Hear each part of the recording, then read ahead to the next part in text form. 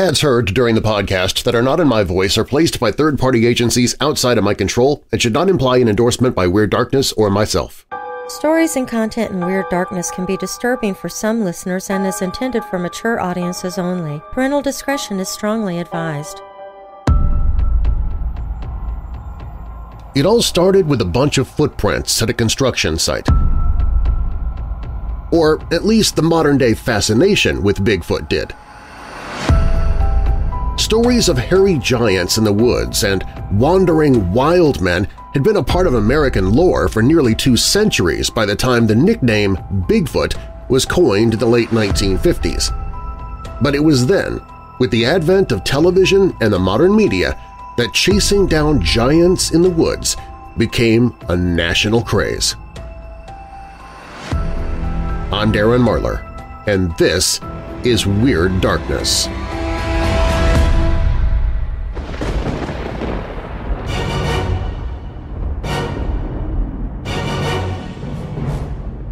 Welcome, Weirdos! I'm Darren Marlar, and this is Weird Darkness. Here you'll find stories of the paranormal, supernatural, legends, lore, the strange and bizarre, crime, conspiracy, mysterious, macabre, unsolved, and unexplained. Coming up in this episode, true Bigfoot and Sasquatch stories you may never have heard before. If you're new here, welcome to the show. While you're listening, be sure to check out WeirdDarkness.com for merchandise, my newsletter, to enter contests, to connect with me on social media. Plus, you can visit the Hope in the Darkness page if you're struggling with depression or dark thoughts. You can find all of that and more at WeirdDarkness.com. Now, bolt your doors, lock your windows, turn off your lights, and come with me into the Weird Darkness.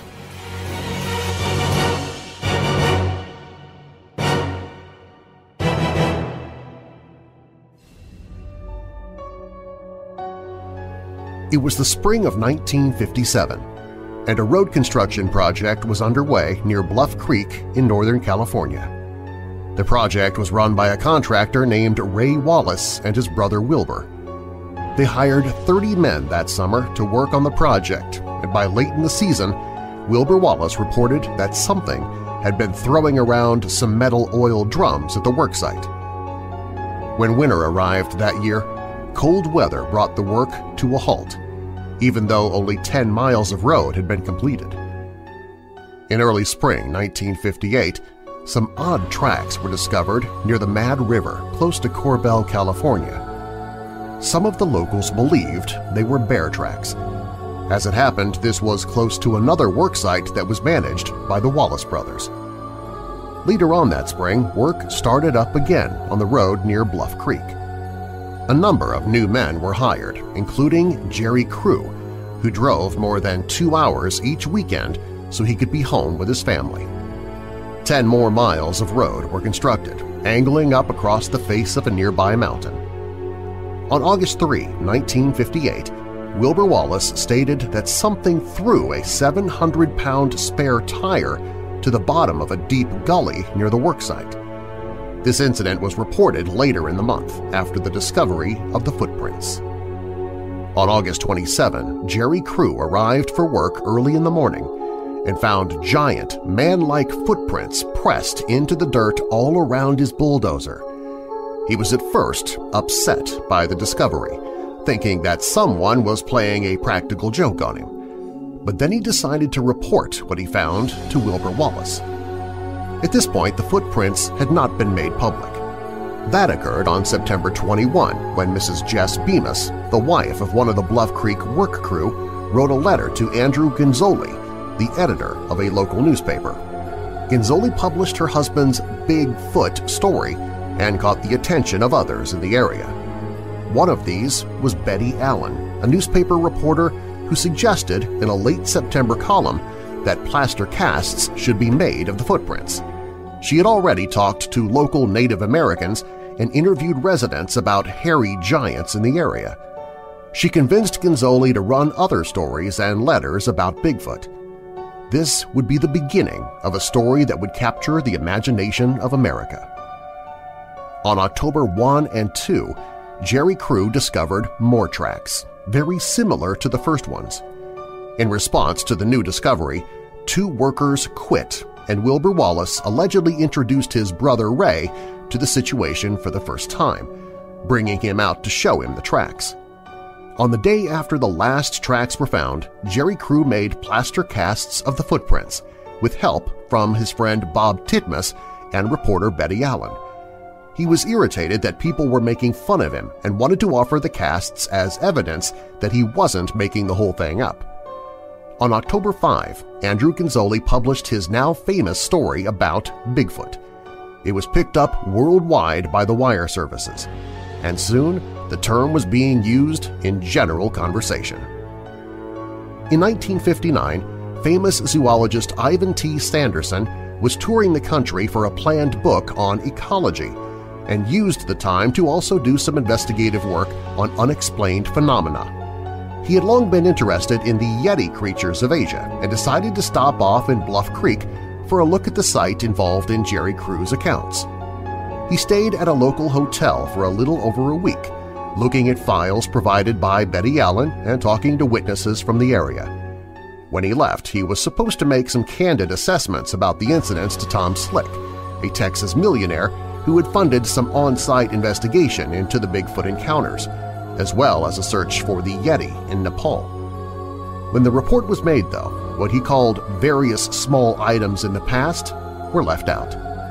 Sanderson was impressed by many of the people that he met, including Betty Allen and Jerry Crew, but he had some reservations about others, especially Ray Wallace. It's likely that he had good reasons for those reservations.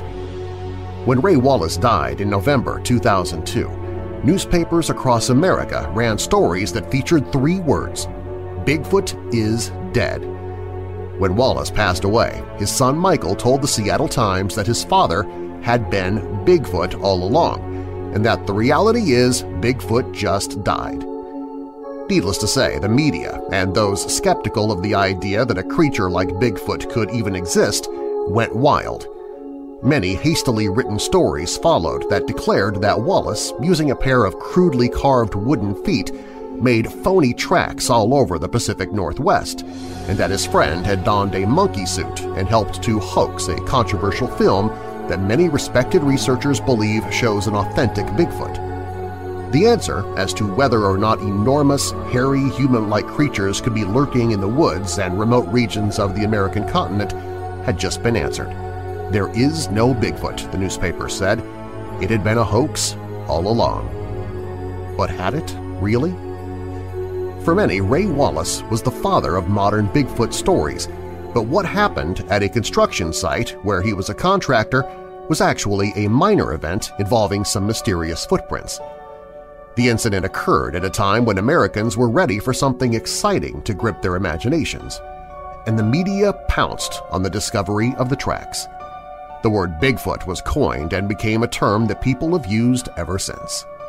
No matter how you look at it, what happened in Bluff Creek in 1958 ushered in the modern era of Bigfoot and created an interest in the subject that is still alive today. Bigfoot didn't die when Ray Wallace passed away in 2002. He'd already been with us for centuries, and if many people, hunters, researchers, and scientists are to be believed, he is alive and well today. In 2002, the media was trying hard to convince the general public that Ray Wallace was a highly respected figure in the world of Bigfoot research, but in truth, he had been regarded with suspicion by luminaries in the field like Ivan T. Sanderson as far back as 1959. During his lifetime, Wallace claimed to have seen UFOs as many as 2,000 times. He said he spotted Bigfoot hundreds of times and also claimed to have filmed footage of Bigfoot a year before Jerry Crew found the footprints at the construction site. At one point in 1959, he even claimed to have captured one.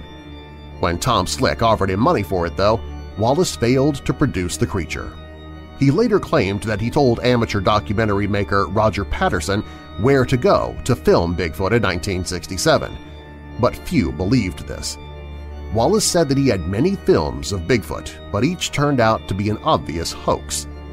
Later, a retired logger named Rant Mullins, who was known for perpetrating hoaxes, said that he often made large wooden footprints and gave them to Wallace, who then prepared plaster casts from them to put on display.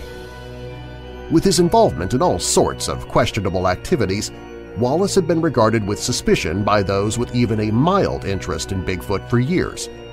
Sanderson was concerned about Wallace from the beginning and became even more worried when he received letters about Bigfoot tracks being discovered in areas that turned out to be near other Wallace construction sites. He stated that everyone who did not believe the tracks were made by some sort of unknown living entity believed that they had been made by Wallace.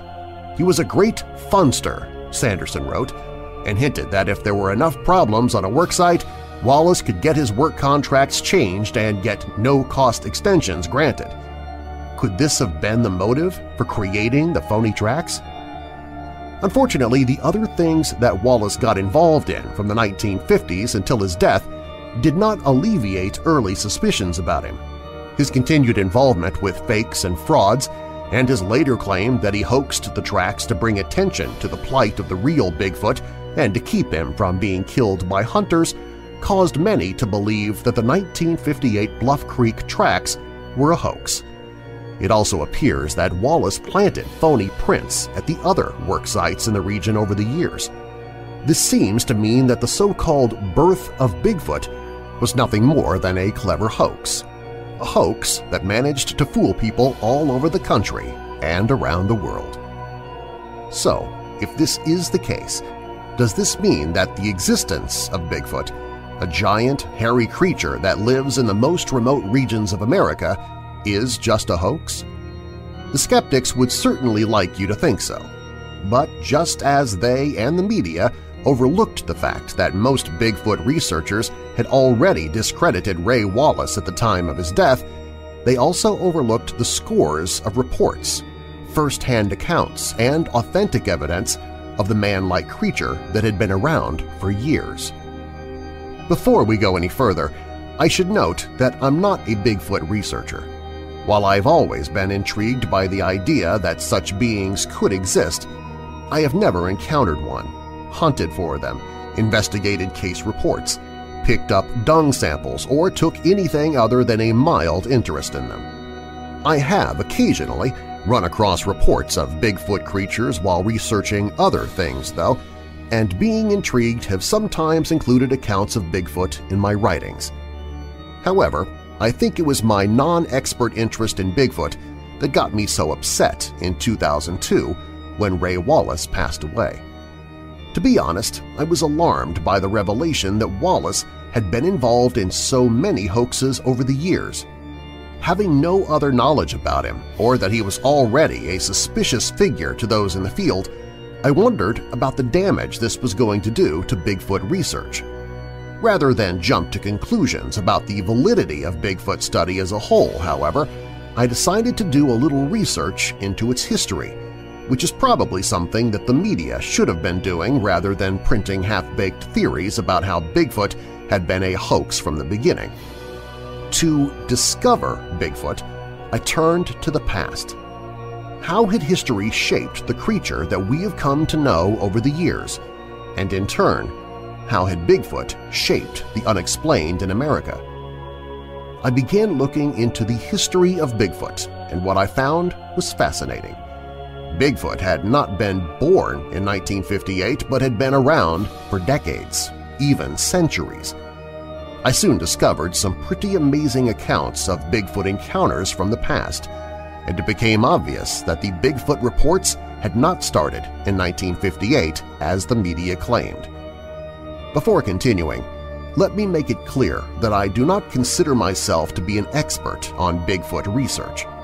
You won't find any technical writings here that delve into Bigfoot physiology or the best ways to capture one. What I have instead tried to do is to make the case that the existence of Bigfoot is possible, even probable, based on the fact that these creatures have been with us throughout the history of America. I've tried to collect the best and most compelling historical incidents of encounters with Bigfoot, and have also included a few of the most interesting ones from modern times as well. strange things are out there in the wild, and the creatures that lurk in the dark woods and remote regions may even be stranger than anything you've ever imagined. There was no question what the first entry in this book had to be. There is no greater mystery in the annals of the unexplained in America than Sasquatch, the creature most commonly known as Bigfoot. Reports of giant ape-like monsters have been documented all over the country, although primarily in the forested regions of the Pacific Northwest. There are tales of giant, hairy figures in every state in America, although the traditional Bigfoot is believed to roam the vast regions of California, Oregon, Washington, Idaho, and the western edge of Canada. The narrative that follows will include history and lore from a variety of locations. Although most mainstream scientists maintain that no such creatures exist, and short of an actual specimen their minds will not be changed, it is not inconceivable that undiscovered creatures could be roaming this wide region of mountains and forests. There are areas there that have been almost completely untouched by man and where few signs of the modern world can be found, even today. If we combine these remote areas with the hundreds of eyewitness accounts and pieces of evidence left behind, then we have no choice but to at least consider the idea that these creatures may actually be real. Of course, the reader is asked to judge for himself, but let's consider the history of Bigfoot in America. According to many eyewitnesses, Sasquatch averages around 7 feet in height, sometimes taller and sometimes a little shorter. They're usually seen wandering alone and hair covers most of their bodies. Their limbs are usually powerful, and they're described as being proportioned more like humans than like apes. However, their broad shoulders, short necks, flat faces and noses, sloped foreheads, ridged brows, and cone-shaped heads make them appear animal-like. They reportedly eat both meat and plants, are largely nocturnal, and are less active during cold weather. The creatures are most commonly reported as being covered in dark, auburn-colored hair, although reports of brown, black, and even white and silver hair do occasionally pop up.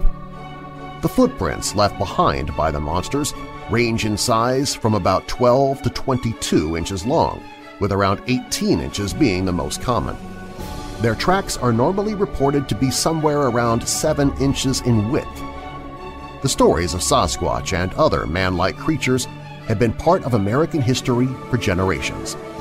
Native American legend and lore is filled with creatures that sound a lot like Bigfoot. One such creature was the Wendigo. While this creature is considered by many to be the creation of horror writer Algernon Blackwood in his classic tale of the same name, this spirit was considered very real to many in the North Woods and prairies. Many legends and stories have circulated over the years about a mysterious creature that was encountered by hunters and campers in the shadowy forests of the upper regions of Minnesota. In one variation of the story, the creature could only be seen if it faced the witness head-on because it was so thin that it could not be seen from the side. It was said to have a voracious appetite for human flesh, and the many forest dwellers who disappeared over the years were said to be its victims. The American Indians had their own tales of the Wendigo, dating back so far that most who were interviewed could not remember when the story was not part of their culture. The Inuit called the creature by various names, including Wendigo, Witigo, Witiko, and Wee-Tee-Go, each of which roughly translates to mean the evil spirit that devours mankind. Around 1860, a German explorer translated Wendigo to mean cannibal among the tribes along the Great Lakes. Native American versions of the creature spoke of a gigantic spirit over 15 feet tall that had once been human but had been transformed by the use of magic. Though all of the descriptions of the creature vary slightly, the Wendigo is generally said to have glowing eyes, long yellow fangs, and a long tongue. Most are said to have sallow, yellowish skin, but others are said to be matted with hair. They are tall and lanky and are driven by a ravenous hunger. But how would a person turn into one of these strange creatures? According to the lore, a Wendigo is created whenever a person resorts to cannibalism in order to survive. When tribes and settlers were cut off from civilization by bitter snows and ice, they occasionally resorted to eating human flesh, and the Wendigo was created. But how real were these creatures? Could the legend of the Wendigo have sprung up merely as a warning against cannibalism? Or could sightings of a Bigfoot-type creature have created the stories? While this is unknown, it is believed that white settlers to the region took the stories seriously. It became enough of a part of their culture that tales like those of Algernon Blackwood were penned. Purportedly real-life stories were told as well, and according to the settlers' version of the legend, the Wendigo would often appear banshee-like to signal an impending death in the community. A Wendigo allegedly made a number of appearances near a town called Rosesu in northern Minnesota from the late 1800s through the 1920s. Each time that it was reported, an unexpected death followed. Even into the last century, Native Americans actively believed in and searched for the Wendigo. One of the most famous Wendigo hunters was a Cree Indian named Jack Fiddler. He claimed to have killed at least 14 of the creatures in his lifetime, although the last killing resulted in his imprisonment at the age of 87. In October 1907, Fiddler and his son Joseph were tried for the murder of a Cree Indian woman. They both pleaded guilty to the crime but defended themselves by stating that the woman had been possessed by the spirit of a Wendigo and was on the verge of transforming into one. According to their defense, she had to be killed before she murdered other members of the tribe. There are still many stories told of Wendigo that have been seen in northern Ontario near the Cave of the Wendigo and around the town of Kenora, where a creature has been spotted by traders, trackers, and trappers for decades. There are many who still believe that the Wendigo roams the woods and the prairies of northern Minnesota and Canada. Whether it seeks human flesh or acts as a portent of coming doom is anyone's guess. But before you start to doubt that it exists, remember that the stories and legends of this fearsome creature have been around since before the white man walked on these shores. Like all legends, this one was likely started for a reason. The Yakama Indians of the Pacific Northwest had a tradition of a Kwalin-Mi, which was a devourer of people, and the Hupa Indians called the man-like beasts the Oma, a demon of the wilderness. The Nisqually tribe of western Washington had the Tsiatko, a gigantic hairy beast, and the Tanatko was known by the Casca. These creatures were known to dig a hole in the ground as a place to sleep and would sometimes kidnap women and children. Most of the woodland giants in the lore of the Native Americans seem to be more aggressive than the creatures we know as Bigfoot, but there was little mistaking them for something else. In fact, in 1934, author Diamond Jennis reported that the members of the Carrier First Nation of British Columbia, now generally referred to as the Dakel, told of a monster that left enormous footprints in the snow, had a face like a man, was very tall and was covered in long hair. This hardly seems to be a coincidence when compared to modern versions of Bigfoot. The legend of Bigfoot-type creatures is so mired in the history of America that even the Native American term Sasquatch is a bit of an extraction from mythological stories. The folkloric Sasquatch, the word is the Americanized version of a term used by the Coast Salish Indians of Canada, was introduced to the world in the writings of J.W. Burns, a schoolteacher at the Chehalis Indian Reservation near Harrison Hot Springs, British Columbia. Burns' Sasquatch was a legendary figure that he learned of through native informants and was really more man than monster. He was an intelligent, giant Indian who was endowed with supernatural powers. Somehow, the name managed to stick for the huge beings that would come to be called Bigfoot. Legend has it that Bigfoot began to be encountered on this continent as early as the days when the first Vikings landed on our shores. Leif Erikson reportedly wrote of encountering hairy monsters with great black eyes, and in 1603 Samuel de Champlain was told of a giant, hairy beast that roamed the forests of eastern Canada. This creature was said to be much feared by the Micmac Indians of the region. In the 1790s, accounts told of large, hairy monsters in North and South Carolina, and in that same decade, creatures were being reported in the Northwest by explorers and hunters who came to the region. While exploring the coast of British Columbia in 1792, naturalist Jose Mariano Mazzino interviewed locals who spoke of the Matlocks, a large, hairy, human-like creature with huge feet, hooked claws, and sharp teeth. Throughout the 19th century, accounts of Bigfoot-type creatures continued to appear in newspapers and periodicals of the day. Obviously, the word Bigfoot had not been coined yet, and frankly, readers were not even familiar with any creature of this sort. The idea of even an ape was completely foreign to them, as the great apes of Africa were not officially discovered until later in the century, although there had been reports of them dating back to the 5th century BC by Greek explorer Hanno.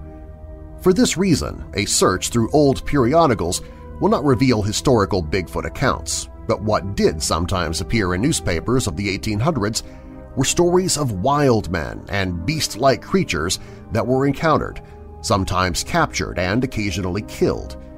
These reports likely thrilled readers of the day and may offer the modern researchers the first reports of Bigfoot in America. Likely the oldest account of a man-like creature in North America appeared in the London Times in January 1785. The report stated that a wild man was caught in the forest about 200 miles from Lake of the Woods, Manitoba, by a party of Indians. The creature was said to have been 7 feet tall and covered with hair. The wild man did not speak and seemed incapable of understanding his captors. It was found beside the body of a large bear which it had just killed. This is, unfortunately, the extent of the information offered, and no other news apparently followed. The oldest known Bigfoot account in American newspapers appeared in September 1818 in Ellisburg, New York. The incident apparently occurred on August 30.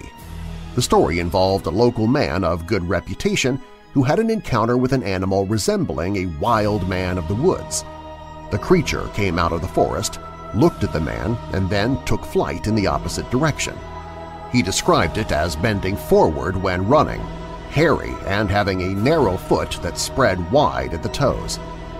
The article, which appeared in the Exeter Watchman, went on to say that hundreds of people searched for the wild man for several days, but no trace of it was found.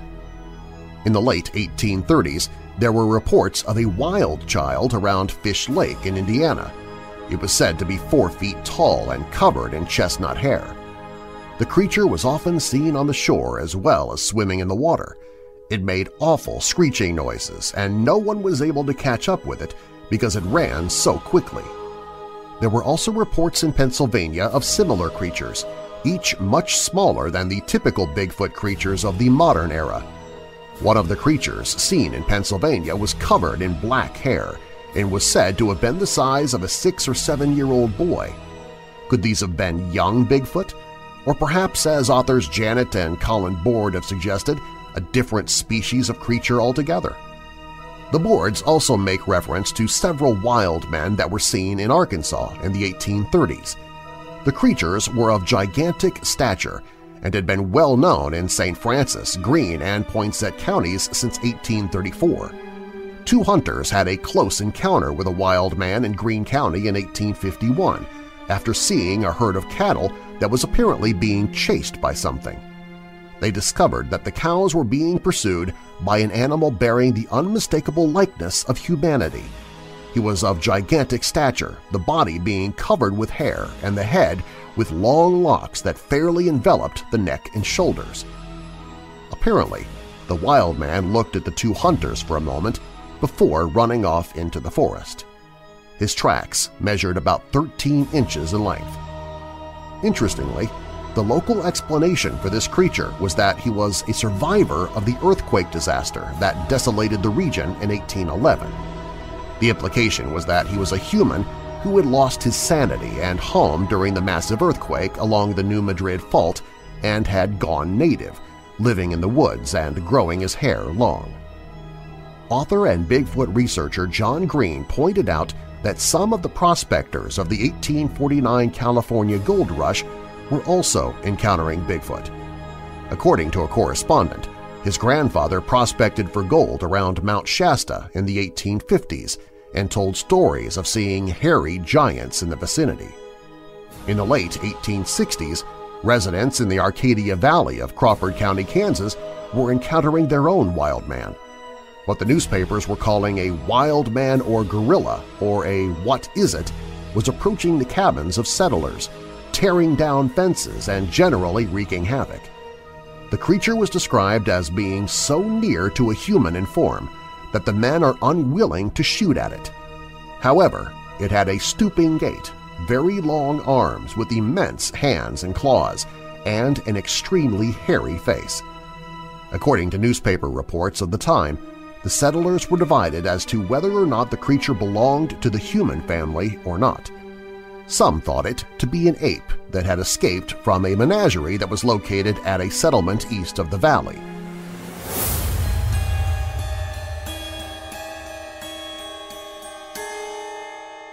More true Bigfoot and Sasquatch stories you may never have heard before when Weird Darkness returns.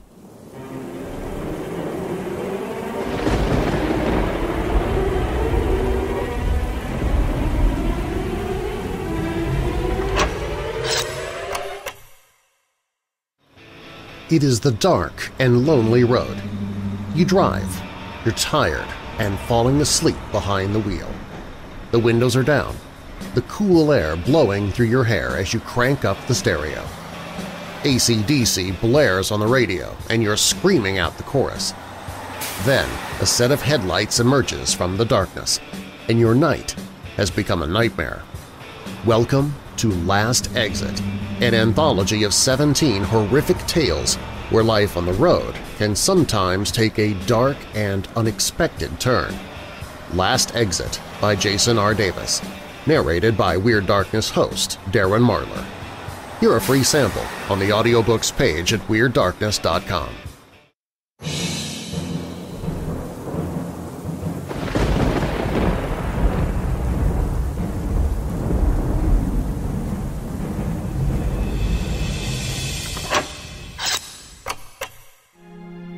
In the fall of 1869, a hunter from Grayson, California wrote a letter to the Antioch Ledger and described his own experiences with a wild man in the forest. He returned to camp from hunting in the mountains around Orostimba Creek and found that the ashes and burned sticks from his campfire had been scattered about. He searched around the area out of curiosity, and a short distance away he found the track of a man's foot, bare and of immense size. Thinking that he would try to catch a glimpse of the odd barefooted visitor, he took up a position on a ridge overlooking his camp and waited there for nearly 2 hours. Suddenly, he was surprised by a shrill whistle and looked up to see a huge figure standing erect by his campfire. It was the image of a man, the hunter wrote, but it could not have been human. The creature stood about 5 feet high but was very broad at the shoulders. Its arms were of great length, but its legs were short, and his head seemed to be set upon his shoulders with no neck. It was covered with dark brown and cinnamon-colored hair that was quite long. The wild man continued to make the odd whistling sound as he scattered the rest of the firewood and ashes. After a few minutes, he started to leave the clearing where the camp was located, but went only a short distance before returning. This time, he brought with him another similar figure, although this one was unmistakably female. The two creatures passed close to the hunter's hiding place and then disappeared into the forest. Another wild man that was encountered in the late 1860s was seen in northern Nevada. The creature caused great excitement, and unlike most Bigfoot reports, This wild man carried a weapon. According to accounts, an armed party started off in pursuit of it shortly after it was spotted. The searchers concluded that it had once been a white man but was now covered with a coat of fine, long hair. It was seen carrying a club in one hand and a slain rabbit in the other. The moment that it caught sight of its pursuers, it let out a scream like the roar of a lion, brandished the club, and attacked the men's horses.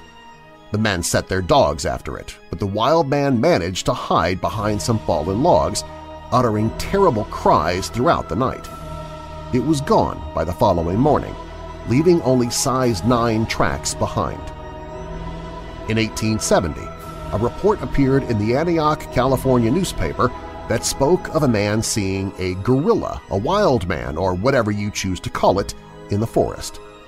The creature's head appeared to be set on the shoulders without a neck, which sounds remarkably similar to a modern Bigfoot report.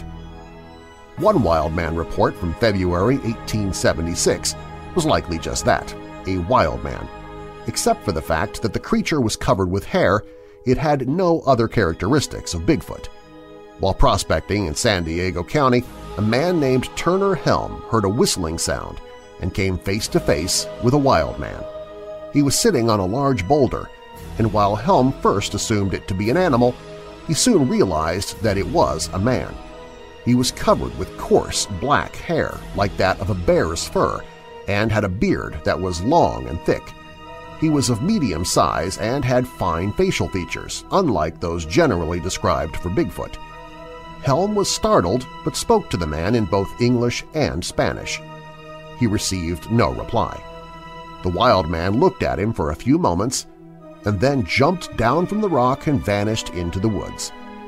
Helm later stated that he and his prospecting partner had seen a man's tracks in the mountains many times but had assumed they belonged to an Indian. The rugged Green Mountains of Vermont have always had a reputation for strangeness.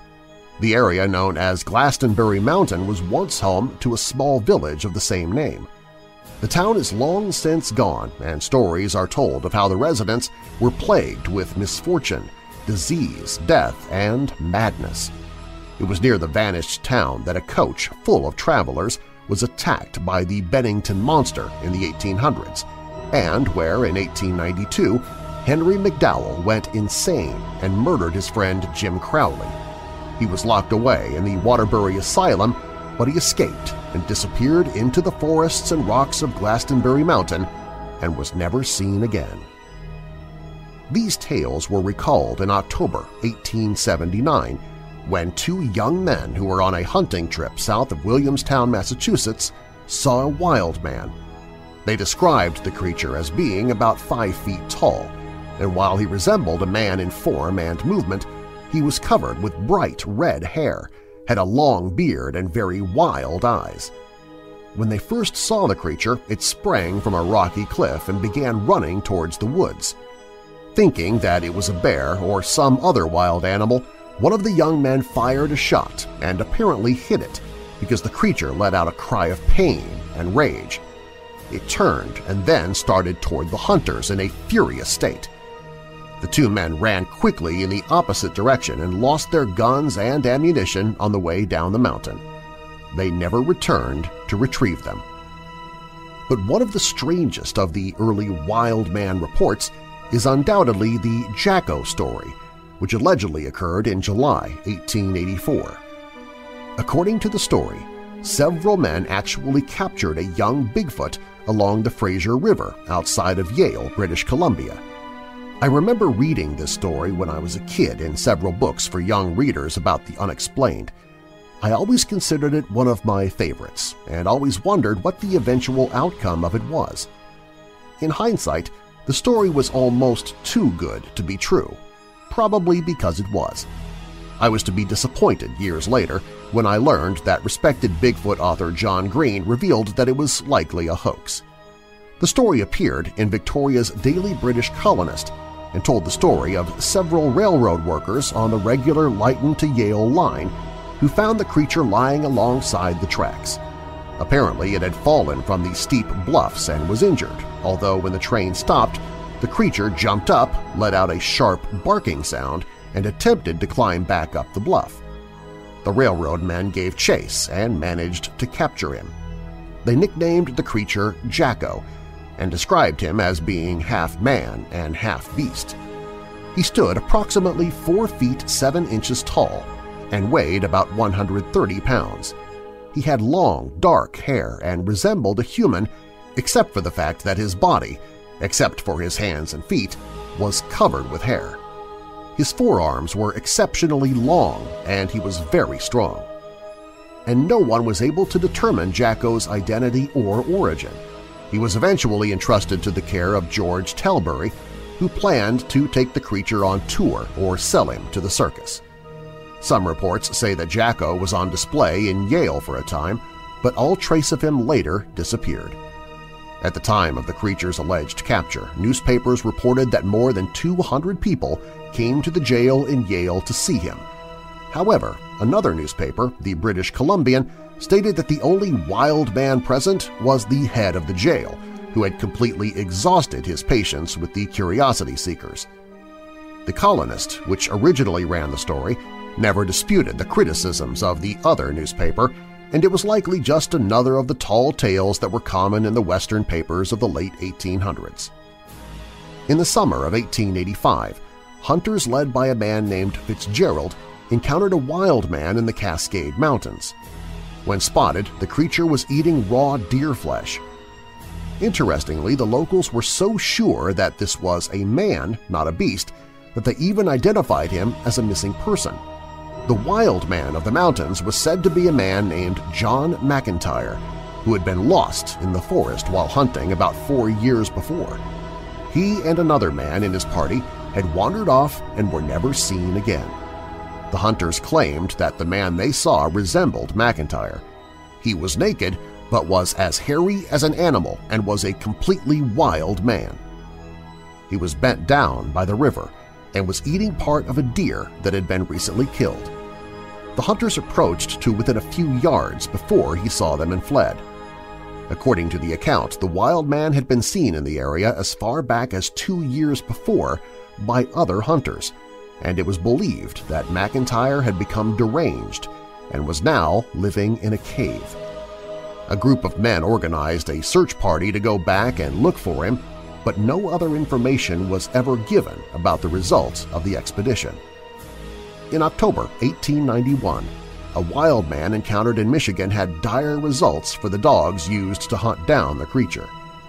George Frost and W. W. Vivian, both reputable citizens, the report added, were near the Tittabawassee River in Gladwin County when they ran into a naked man who was completely covered with hair. He stood over 7 feet tall with arms that hung down to his knees. Vivian released one of his bulldogs at the wild man, but with one mighty swing of his arm, the creature struck the dog and killed it. Another hairy wild man appeared in late November 1893 in Rockaway Beach, New York. Both this report and the one that follows are important in that not every wild man report that appeared in newspapers of the period could have been a Bigfoot sighting. Some of the accounts, like these two, are just as strange, though, and are perhaps even more frightening. A series of unprovoked attacks in Rockaway Beach were made by a wild man of a large stature, weird in appearance, with fierce, bloodshot eyes, long, flowing matted hair, and a shaggy beard. Armed with a large cavalry saber, the wild man wreaked havoc in a saloon and later wrenched a shotgun out of a man's hand and fired it at him.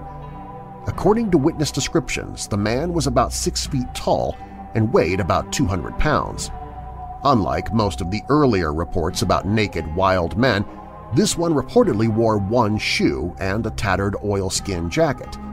The locals believed that he was a deranged sailor named James Rush, whose boat had been driven into shore during a recent storm and had gone missing. This was obviously not a Bigfoot, but seemed to be strangely tied into another case that occurred just 5 weeks later. A similar wild man terrorized the Mine Hill Dover area of New Jersey. In early January, 3 young women named Bertha Hestig, Lizzie Guscott, and Katie Griffin encountered a wild man near the edge of town. He stormed out of the woods completely naked and covered with cuts and bruises. With a shriek of terror at seeing the young ladies along the road, he ran back into the forest. A few days later, 2 woodcutters were working near the Indian Falls clearing when their dogs began barking at a nearby rock. Thinking that a bear was nearby, the 2 men grabbed their axes and cautiously approached the area that seemed to be bothering the dogs. As they approached, a savage-looking figure jumped up from behind the rock. The stranger was said to be middle-aged, nearly 6 feet tall and weighing about 180 pounds. His face was covered with a long, unkempt beard. The wild man looked at the 2 woodcutters for a moment and then jumped onto the rock and began speaking loudly to himself in gibberish. Whenever the men got close to him, he began to run back and forth, yelling frantically, all the time working his arms as though rowing a boat, they said. The woodcutters tried to seize the man, but he picked up a club and swung it at them. The 2 men wisely fled and telephoned for help from a nearby store. A search led by police officers commenced and lasted throughout most of the night, but no trace of the man was found. He appeared again on Saturday and tried unsuccessfully to break into the home of the Russell family. On Sunday, a man named William Mullen encountered the wild man when taking a walk. He appeared in front of him on the road, and the 2 of them eyed one another uneasily for a few moments before the wild man shrieked loudly and ran into the woods. The search continued for the man, but only prints from his bare feet were discovered, along with a brush hut and an axe that may have belonged to the strange individual. The last sighting took place at the Dover Silk Mill when several ladies who were looking out the window saw the underbrush part and a naked man walk out.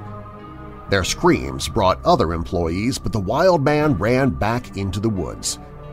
By the time the mill workers got outside, he was long gone. Various search parties continued to look for him, but he was never found. According to reports, inquiry was made at the Morris Plains Asylum, but no inmates were missing. Who this man may have been is unknown, but I suppose it's possible that he could have been the same wild man who was causing problems in New York just 5 weeks earlier. In May 1894, a more classic Bigfoot type of wild man report was recorded in rural Kentucky. For months, people around Deep Creek had been noticing that someone or something was stealing chickens, eggs, young pigs, lambs, and various food items from area farms. Finally, a man named Joseph Ewalt spotted a creature and reported that it had long white hair all over its body and wore only a piece of sheepskin for clothing. Ewalt said that a light came from his eyes and mouth similar to fire, which may have been a bit of an embellishment on his part or on the work of an imaginative newspaper reporter. Some of the local men decided to try and capture the creature, but had no luck. One morning, F. Boston and his sons saw it lurking around their barn. They described the creature the same way that Ewalt did, but added that it was about 6.5 feet tall and had long claws. There was no mention of it having glowing eyes, though. A few moments after they spotted it, the wild man went running from the barn with 3 chickens clutched in its hands. Tom Boston shot at it, but missed.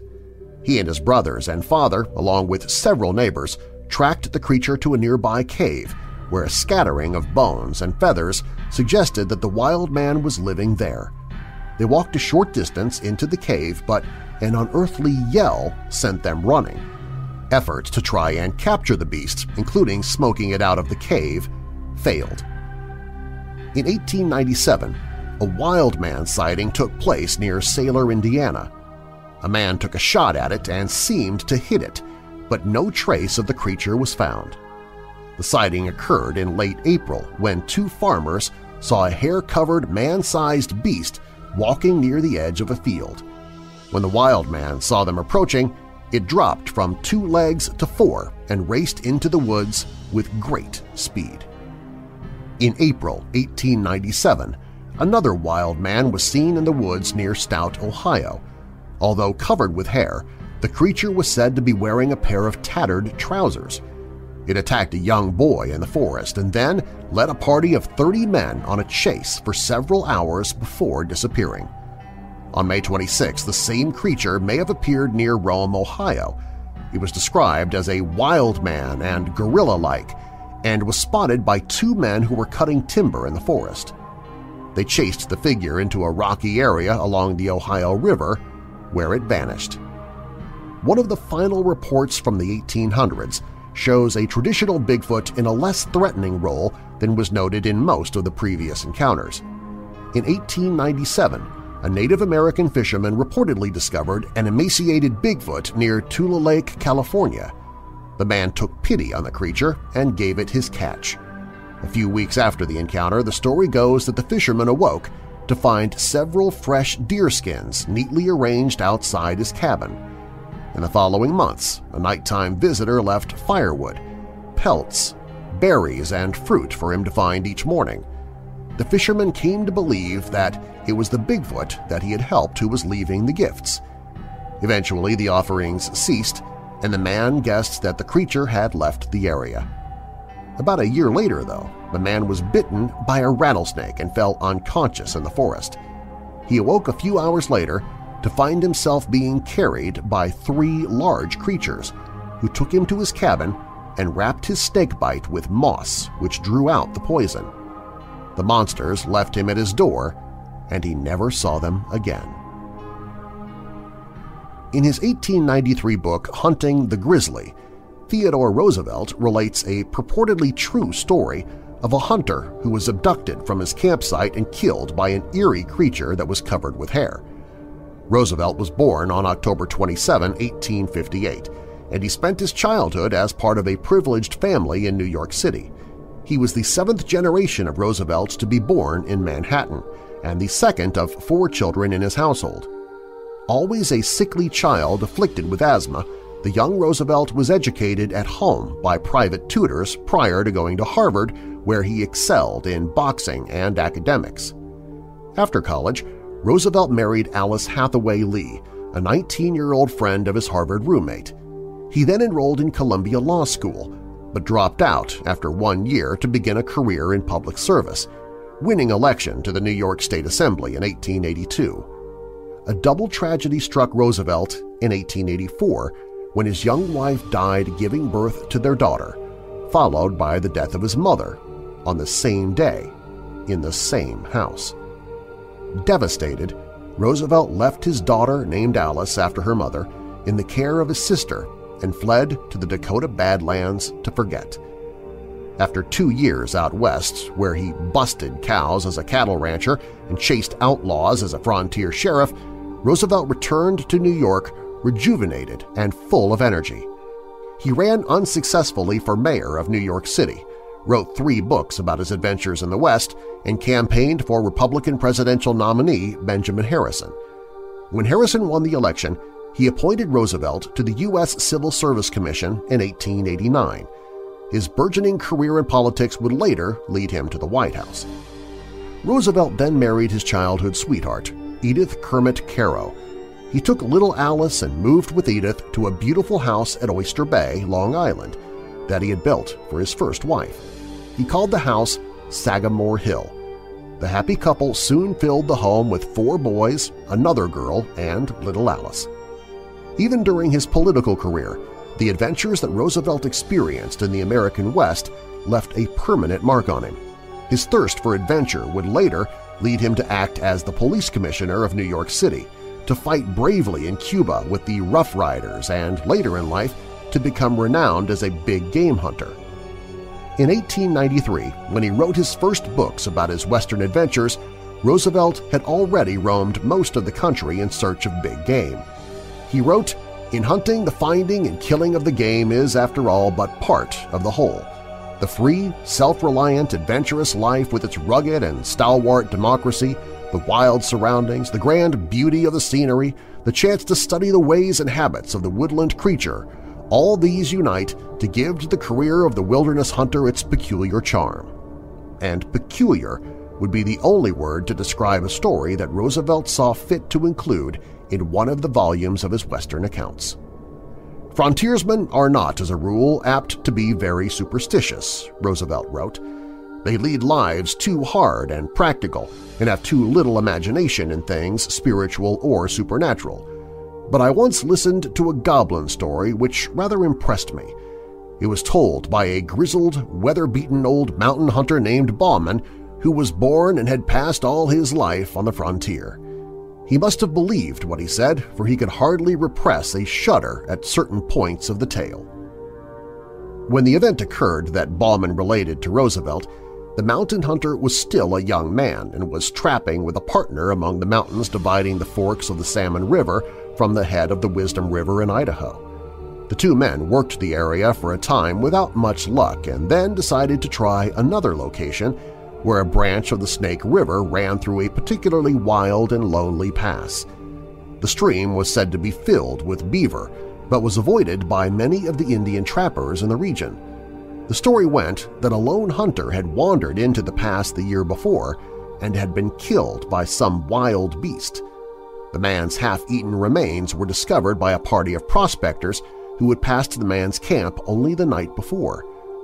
Bauman and his friend decided to trap the stream anyway. They rode to the foot of the pass and left their horses tied in a meadow because the rocky and heavily forested lands were nearly impassable for the animals. The trappers struck out on foot through the gloomy woods, finding the country dense and hard to travel through with their heavy packs and their need to bypass the stands of fallen timber and outcroppings of rock. After about 4 hours of walking, they found a small forest glade that offered easy access to the river. An hour or two of daylight remained when they made camp, so they built a brush lean-to and unpacked their gear. Then they decided to take a short hike upstream and looked for signs of game, returning to camp around dusk. They were surprised to find that in their absence something, apparently a bear, had visited their camp and had rummaged through their things. The contents of their packs had been scattered about and the lean-to had been torn down. The beast had left a number of footprints behind, but the men paid little attention to them as they had much to do to rebuild the camp before darkness fell. After starting a fire, they quickly rebuilt their shelter. While Bauman began cooking supper, his companion studied the animal tracks more closely in the failing light. He was so intrigued by them that he lit a small stick in the fire and used it as a torch to follow the tracks to the edge of the clearing.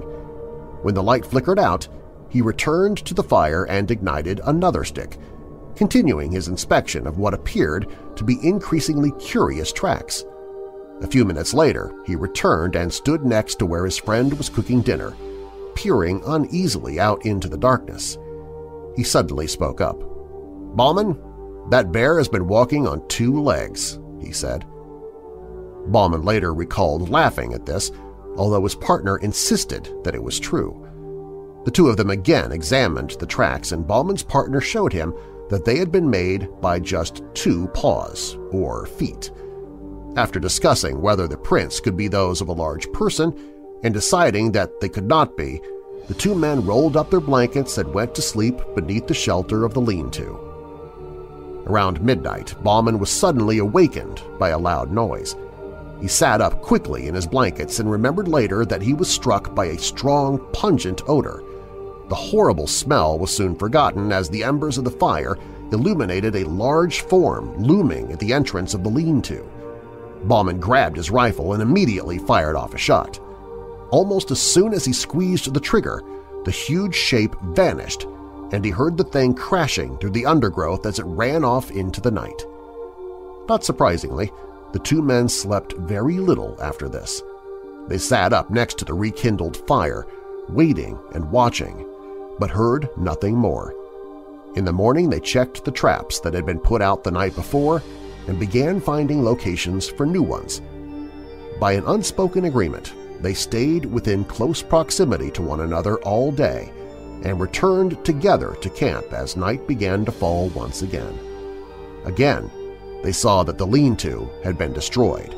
The visitor from the previous day had apparently returned and had again scattered their gear and belongings. Whatever the beast was, it had left more of the large 2-legged tracks in the soft earth by the river, but neither man had the nerve to follow them.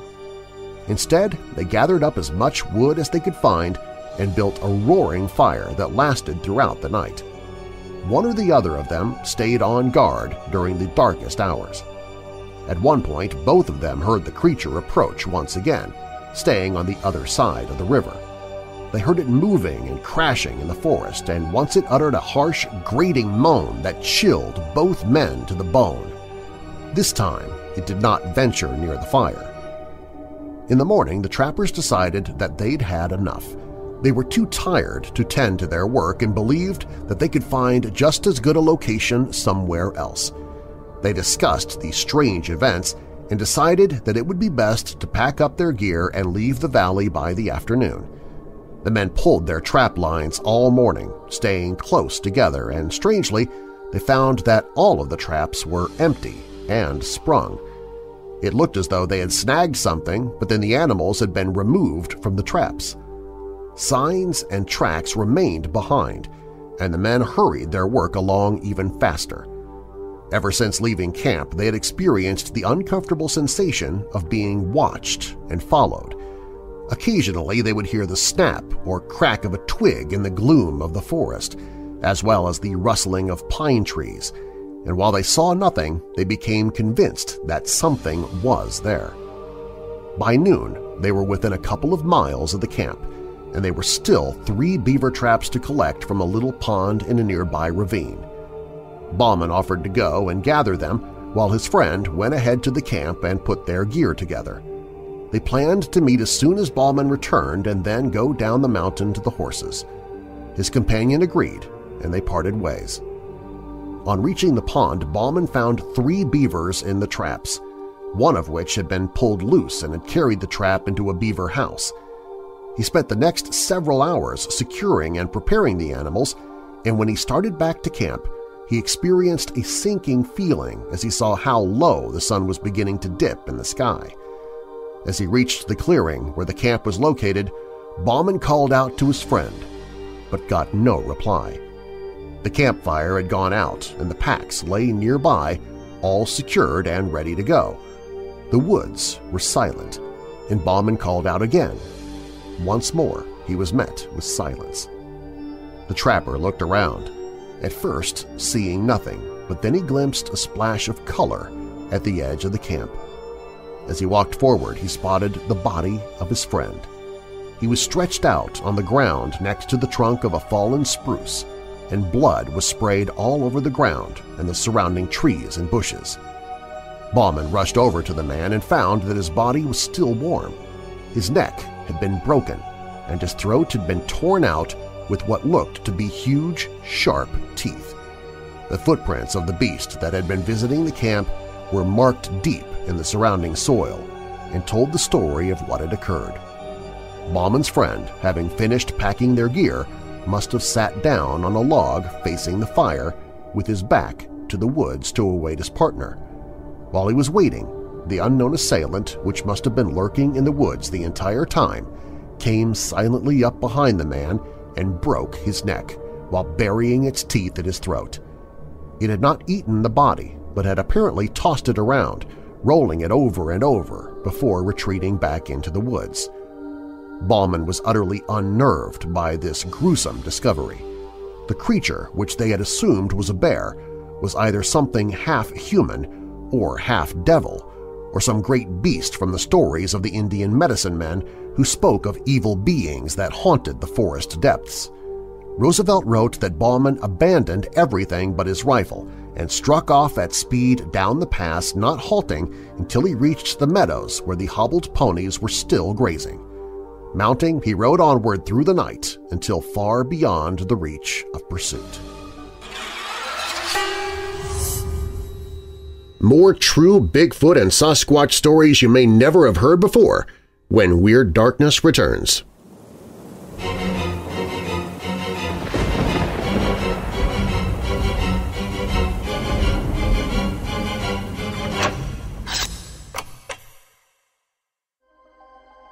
Are you a member of the Darkness Syndicate? The Darkness Syndicate is a private membership where you receive commercial-free episodes of the Weird Darkness podcast and radio show, behind-the-scenes video updates about future projects and events I'm working on, You can share your own opinions on ideas to help me decide upon Weird Darkness contests and events. You can hear audiobooks I'm narrating before even the publishers or authors get to hear them. You also receive bonus audio of other projects I'm working on outside of Weird Darkness.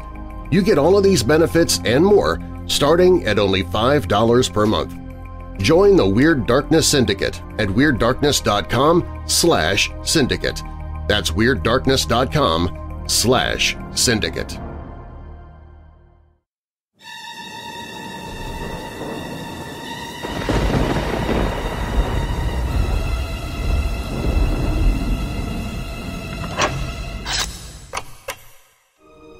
In 1901, another account of a Sasquatch encounter appeared in the Daily British Colonist. In this story, a lumberman named Mike King stated that he was working alone on Vancouver Island near Campbell River because his Indian packers had refused to accompany him due to their fear of the monkey men they said lived in the forest. Later in the afternoon, he observed a man-beast washing roots in the river. When the creature became aware of King, it cried out and ran up a nearby hill. King described it as being covered with reddish-brown hair, and his arms were peculiarly long and were used freely in climbing and brush running, while the trail showed a distinct human foot, but with phenomenally long and spreading toes. 3 years later, on December 14, 1904, the Colonist again featured a Sasquatch story, this time from 4 credible witnesses who saw a man-like creature on Vancouver Island. In 1907, the newspaper told of the abandonment of an Indian village due to the inhabitants being frightened away by a monkey-like wild man who appears on the beach at night, who howls in an unearthly fashion. One of the most bizarre Bigfoot encounters in history occurred in 1924, although it would not be reported until many years later in 1957. It involved a man who claimed to have been abducted and held captive by a party of creatures while on a prospecting trip in British Columbia. Although such tales seem to stretch the limits of believability, those who interviewed the man years later, including esteemed investigators John Green and Ivan T. Sanderson, did not for a moment doubt his sincerity or his sanity.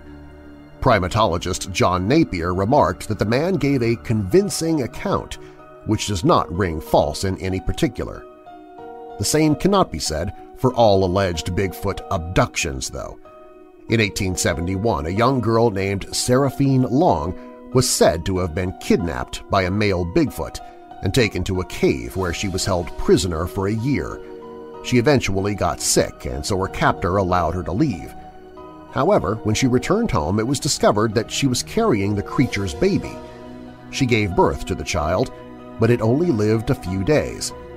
Of course, that was the story. The reader asked to judge the validity of it for himself. A story with a much more authentic feel to it took place in 1924. That summer, a man named Albert Ostman was prospecting for gold near the Toba Inlet in British Columbia. He claimed that he was abducted by Bigfoot, and his detailed accounts of the creature's habits and activities remain unique to this day, leading many of the most respected authorities in the field to wonder if perhaps he was telling the truth about his adventure. Toba Inlet was a secluded wilderness in 1924 when Albert Ostman decided to visit the area during a much-needed vacation. The construction worker and lumberjack liked to prospect for gold as a hobby, and in addition to doing some hunting and fishing, he planned to search for a legendary lost gold mine that was rumored to be in the area. Ostman hired an Indian guide to take him to the head of the inlet, and on the way the Indian told him about a white man who used to come out of the area laden with gold. When Ostman asked the guide what happened to the man, the guide replied that he had disappeared and had probably been killed by Sasquatch. Ostman scoffed at the story, not believing a word of this tall tale. When they reached the inlet, the guide helped Ostman to set up his base camp, and then he departed. Ostman had paid him to return in 3 weeks. For the first week or so, he hunted and fished a little and spent quite a bit of time hiking in the woods and searching for any traces of the lost mine. He was quite casual about the search, though, enjoying the outdoors and the freedom away from his work. Then, one day, he returned to camp to find that his gear had been disturbed.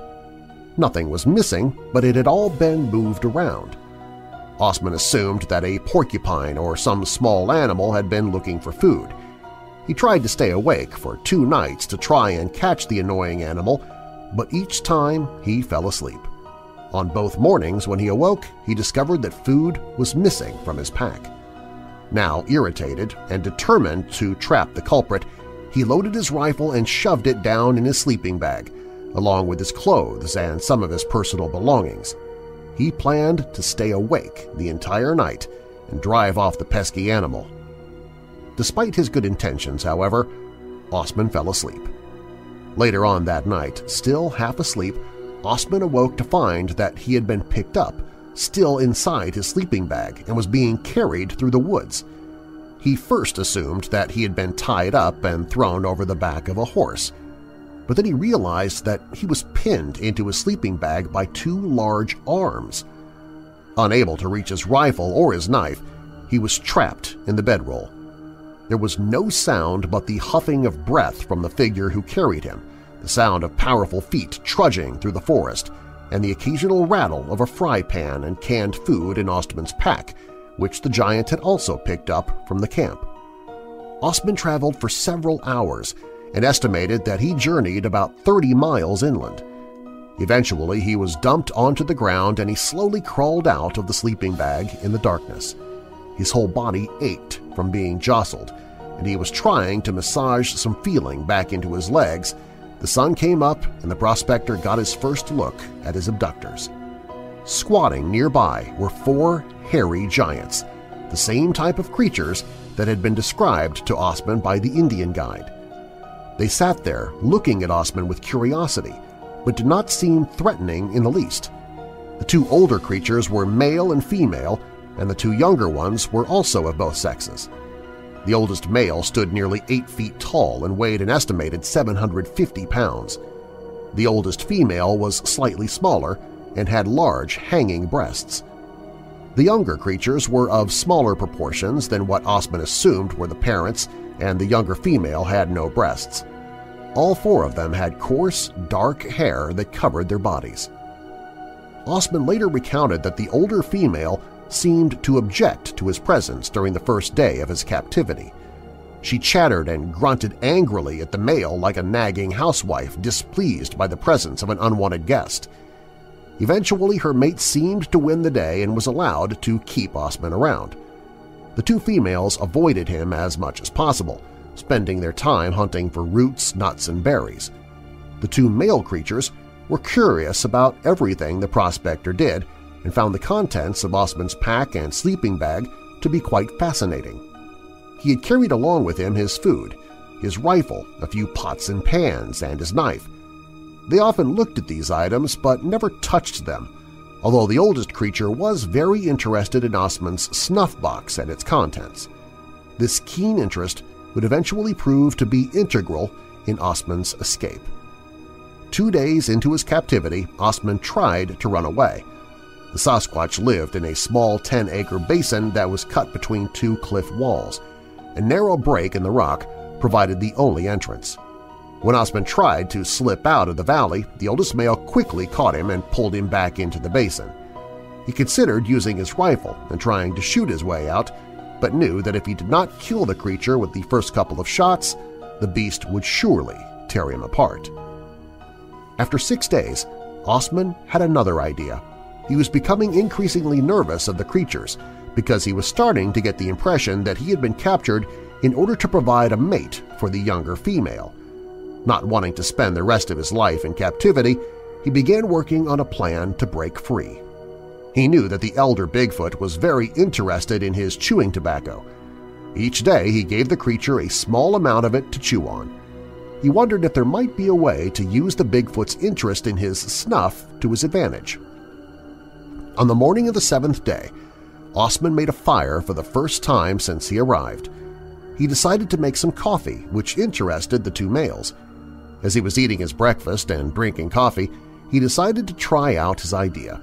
He reached over and offered the older creature some of his snuff. He He held on tightly to the box so that the creature could only take a small amount, which irritated him. He jerked the box from Osman's hand and proceeded to devour the entire contents. He liked the taste so much that he literally licked clean the inside of the container. It took only a few moments for the creature to become violently ill.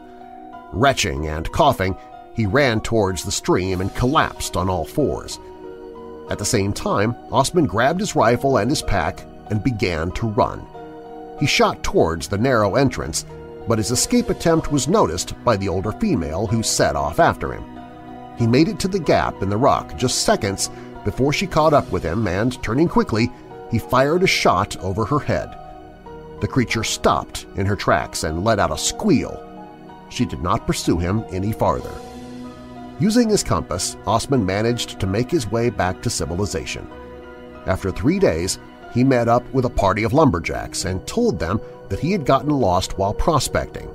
He was sure that no one would ever believe his account of what really happened, and he remained silent for more than 30 years, finally telling his story in 1957. Although Osman has long since passed away, Bigfoot researcher John Green knew him for more than 12 years and questioned him extensively about his captivity.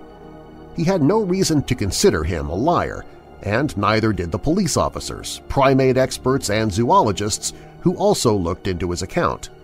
None of them ever believed that he was lying. The truth of his story remains for the reader to decide. In July 1924, a weird incident involving a group of Bigfoot occurred in the Mount St. Helens region of southwestern Washington. The incident involved an all-night assault by unknown creatures on a cabin where a group of miners were staying. The men had been prospecting a claim on the Muddy, a branch of the Lewis River about 8 miles from Spirit Lake. One of the most interesting parts of the story is that there are detailed news articles that exist from the time of the incident, and there has been much since then to substantiate the events of that summer. An article in the Portland Oregonian for July 12 noted that the encounters with the creatures were not the first. The article begins by calling these the fabled mountain devils or mountain gorillas of Mount St. Helens and mentions that Smith and his companions had seen the tracks of the animals several times in the last 6 years, and Indians have told of the mountain devils for 60 years. In the news article, the devils are described as huge animals which were about 7 feet tall, weighed about 400 pounds, and walked erect. Tracks 13 to 14 inches long were found where the animals were seen. In 1967, Fred Beck, who was one of the miners, and his son R.A. Beck privately published a small booklet about the incident called "I Fought the Ape Men of Mount St. Helens." For many years prior to the advent of the Internet, it was extremely hard to find. Since then, the story has become a classic of Bigfoot literature and is essential to the narrative of Bigfoot in historical terms. But this case may be even stranger than most people believe, and when it comes to Bigfoot stories, that's really saying something. Starting in 1918, Fred Beck and his partners Marion Smith, his son Roy Smith, Gabe Lefevre, and John Peterson began prospecting for gold in the Mount St. Helens and Lewis River area of southwestern Washington. Before they built a cabin, they lived in a tent below a small mountain called Pumy Butte. There was a small creek nearby and a sandbar that was about an acre in size where they went to wash their dishes and get drinking water. Early one morning in 1922, one of the men came back to the camp and urged the others to follow him back to the creek. When they got to the sandbar, he showed them 2 huge human-like tracks that were sunk about 4 inches deep into the sand. Strangely, there were no other tracks nearby. Because the nearest place where someone could have jumped and landed in the center of the sandbar was 160 feet away, the men reasoned that the creature either had a huge stride or something dropped from the sky and went back up. As time passed, the miners came upon similar tracks, which they could not identify. The largest of them was 19 inches long. After they had built their cabin, Beck and the other 4 miners who were working the claim would hear a strange thudding hollow thumping noise in broad daylight. They could not find the cause, though they suspected one of their number might be playing tricks on them. That proved not to be the case, since even when the group was gathered together, the sound continued all around them. They thought it sounded as if there's a hollow drum in the earth somewhere and something is hitting it. These were not the last strange sounds they would hear. Early in July 1924, a shrill whistling, apparently coming from atop a ridge, was heard in the evening. An answering whistle came from another ridge. These sounds, along with a booming thumping as if something huge was pounding its chest, continued every evening for a week. Thoroughly unnerved by what they were hearing, the men began carrying their rifles with them when they went to the spring that was located about 100 yards from the cabin. Beck and a man only identified as Hank in order to protect his anonymity — it was later revealed that it was Marion Smith — were drawing water from the spring when Hank yelled and raised his gun.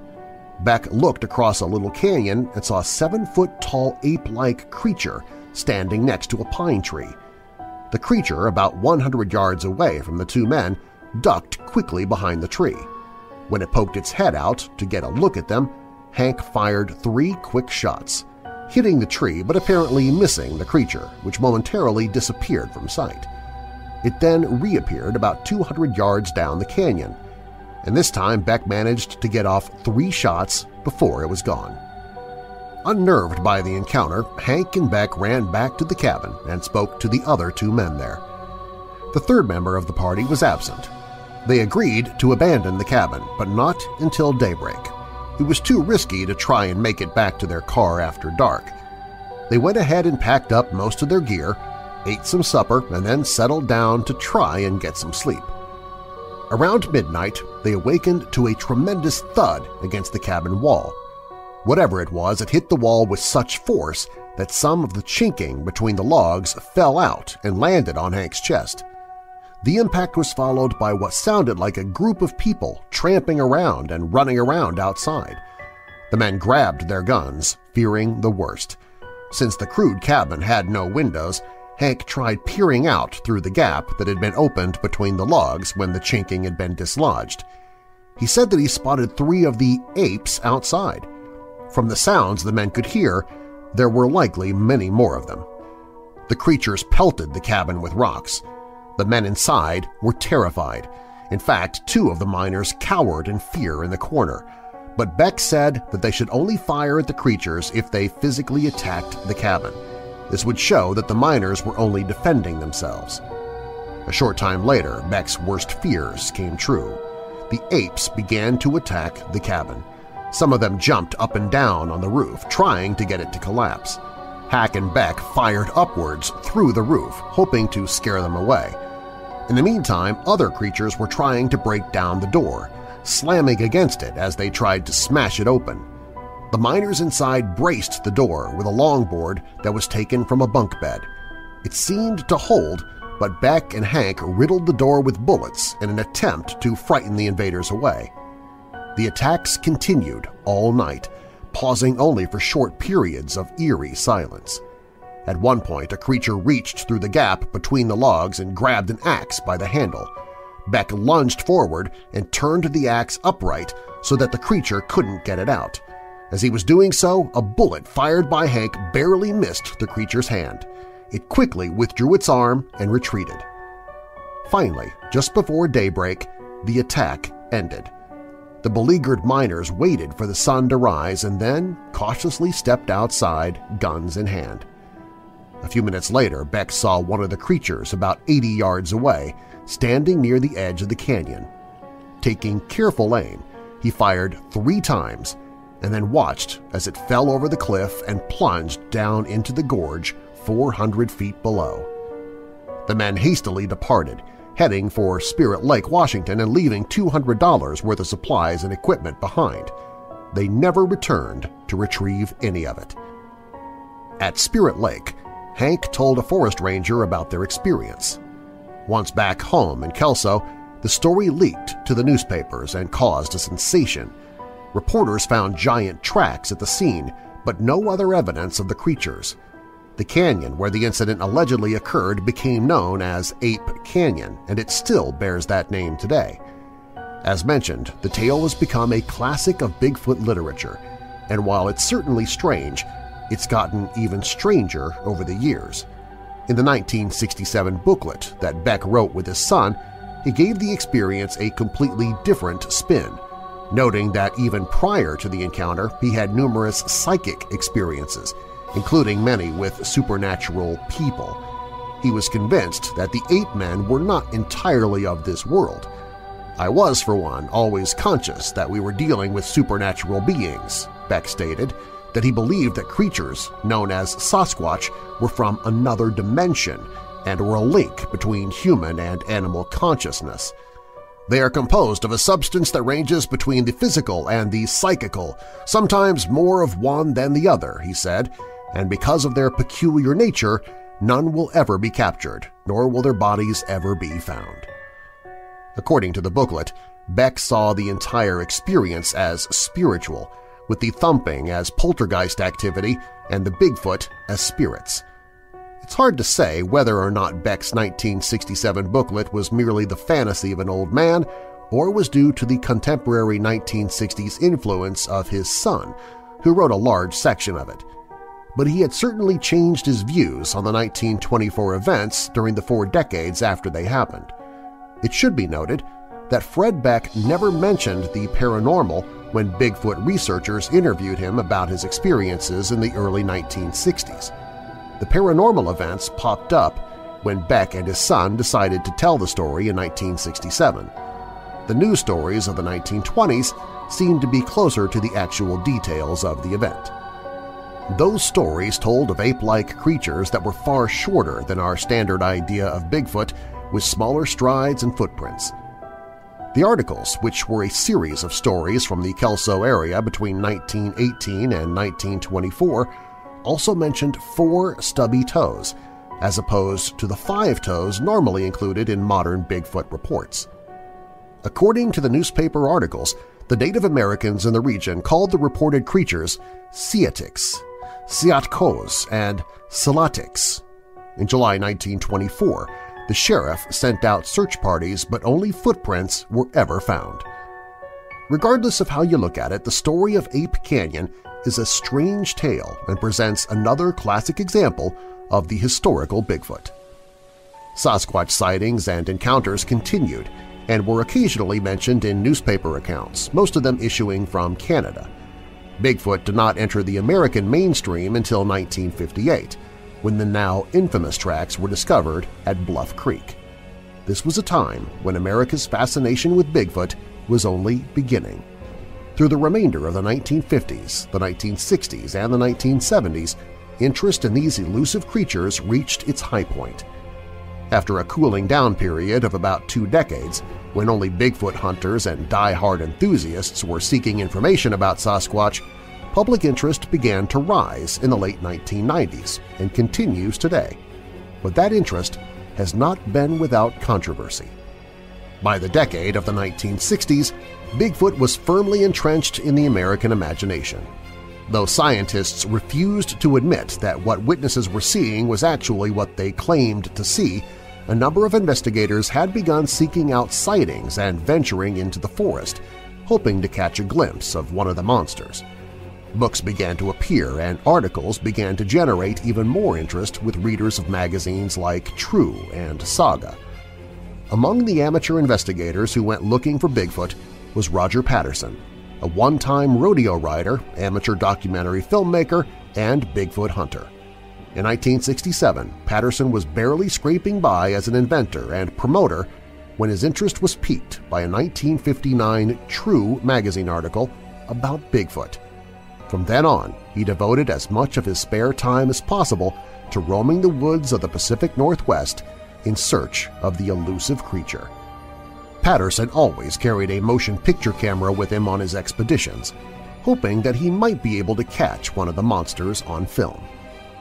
Around 1:15 in the afternoon on October 20, 1967, Patterson and a friend, Bob Gimlin, were riding on horseback north along a dry stretch of Bluff Creek in the Six Rivers National Forest of Northern California. At one point, a large pile of logs in the middle of the stream bed blocked their path, and they had to maneuver their horses around to the east. As they rode along the logs, they veered left and resumed their original course, only to see something that still has investigators and researchers puzzled today. A female Bigfoot stood up from the creek where she'd been squatting and walked away from the approaching men and horses, moving briskly and swinging her arms as she moved toward the forest. At the same time this occurred, all three horses, including the pack horse, began to panic. Patterson's horse reared up and fell over sideways, but managed to stagger back to its feet again. As it did, Patterson quickly reached for the 16mm camera in his saddlebag and began to follow the creature, filming as he went. Unfortunately, only 28 feet of film remained in the camera, but Patterson managed to use it to record the Bigfoot's escape from 3 different positions. After his return to civilization, Patterson enlisted the help of researcher John Green to get some sort of scientific confirmation of the evidence that he had captured, without any luck. The amateur investigator was ignored and berated by the established scientific community. So in 1968, he took his case to the public. After padding his film footage with a documentary-style look at other evidence gathered in search for Bigfoot, he went on a tour of the American West, renting small theaters and auditoriums for one-night shows and lectures. Since that time, the footage has gone on to become one of the most famous and most controversial pieces of Bigfoot evidence. Patterson's life was cut short in 1972 when he died nearly broke from Hodgkin's disease, but he swore to the end that the sighting and the film were authentic. Bob Gimlin also maintained that the events really took place and that his friend's film was the genuine article. Gimlin did not start out as a believer in the creature. He was interested but unconvinced and only came along on Patterson's expeditions out of friendship, rather than a belief that they would actually find anything. "He'd talk about it round the campfire," he said in an interview. "I didn't care, but after a time you'd find yourself looking for the doggone thing too." The first investigator on the scene of the sighting was a man named Bob Titmus, who found tracks that matched the creature's stride depicted in the film. He made 10 casts of them and discovered that the footprints led up a small hill where the creature had paused to look back on the men below. Patterson and Gimlin had elected to recover their horses rather than pursue the Bigfoot and risk being stranded in the wilderness. The legacy of Patterson's film lives on, despite the fact that it has never settled the question as to whether or not Bigfoot exists in the forests of America. Researchers have argued about the speed of the film, the gait of the creature, the length of its stride, and more. Most biologists and zoologists who have studied it remain non-committal. Film experts and individuals experienced with hoaxes have been unable to find evidence that it is not authentic. For this reason, the film has never been successfully debunked. Of course, that's not for lack of trying. Recent claims against the validity of the film have stated that the Bigfoot was actually a man in a monkey suit. Some maintain that Patterson and Gimlin were knowing participants in the hoax and that they rented the suit with the idea of profiting from the resulting film. This is in spite of the fact that the men made very little money from it and Patterson died nearly broke. Regardless, this theory has it that Patterson and Gimlin, who were both barely making ends meet as rodeo riders in 1967, rented an expensive costume, transported it to an area that was nearly inaccessible by car, and cleverly shot the grainy, jerky, and poorly executed film. Defenders of the film believe this is ridiculous and state that a frame-by-frame analysis of the footage shows a creature that does not walk like a man. Anthropologist Grover Krantz demonstrated that humans lock their knees when they walk, but the filmed Bigfoot does not do this. It would have been very difficult for a hoaxer to pull off and still walk as smoothly as this creature does. In addition, after viewing the film with Bigfoot investigator Peter Byrne in 1973, the chief technician at Disney Studios stated that the only place in the world a simulation of that quality could be created would be here at Disney Studios, and this footage was not made here. If the Bigfoot was a fake, it was one that was very, very well done. And while the Disney tech may have been overstating the importance of his studio, there were very few places that such a film or a suit like that could have been made in the late 1960s. Even the detractors grudgingly agree that Patterson and Gimlin did not have the resources to pull off a hoax of that magnitude, and certainly could not have paid to have such a convincing-looking suit created. Only two companies could have created a costume of that type at that time, and both claimed that they did not do so. To make matters more mysterious, the person in the suit, if there was one, has remained silent for more than 35 years, ignoring the opportunity for financial gain by confessing. More true Bigfoot and Sasquatch stories you may never have heard before when Weird Darkness returns.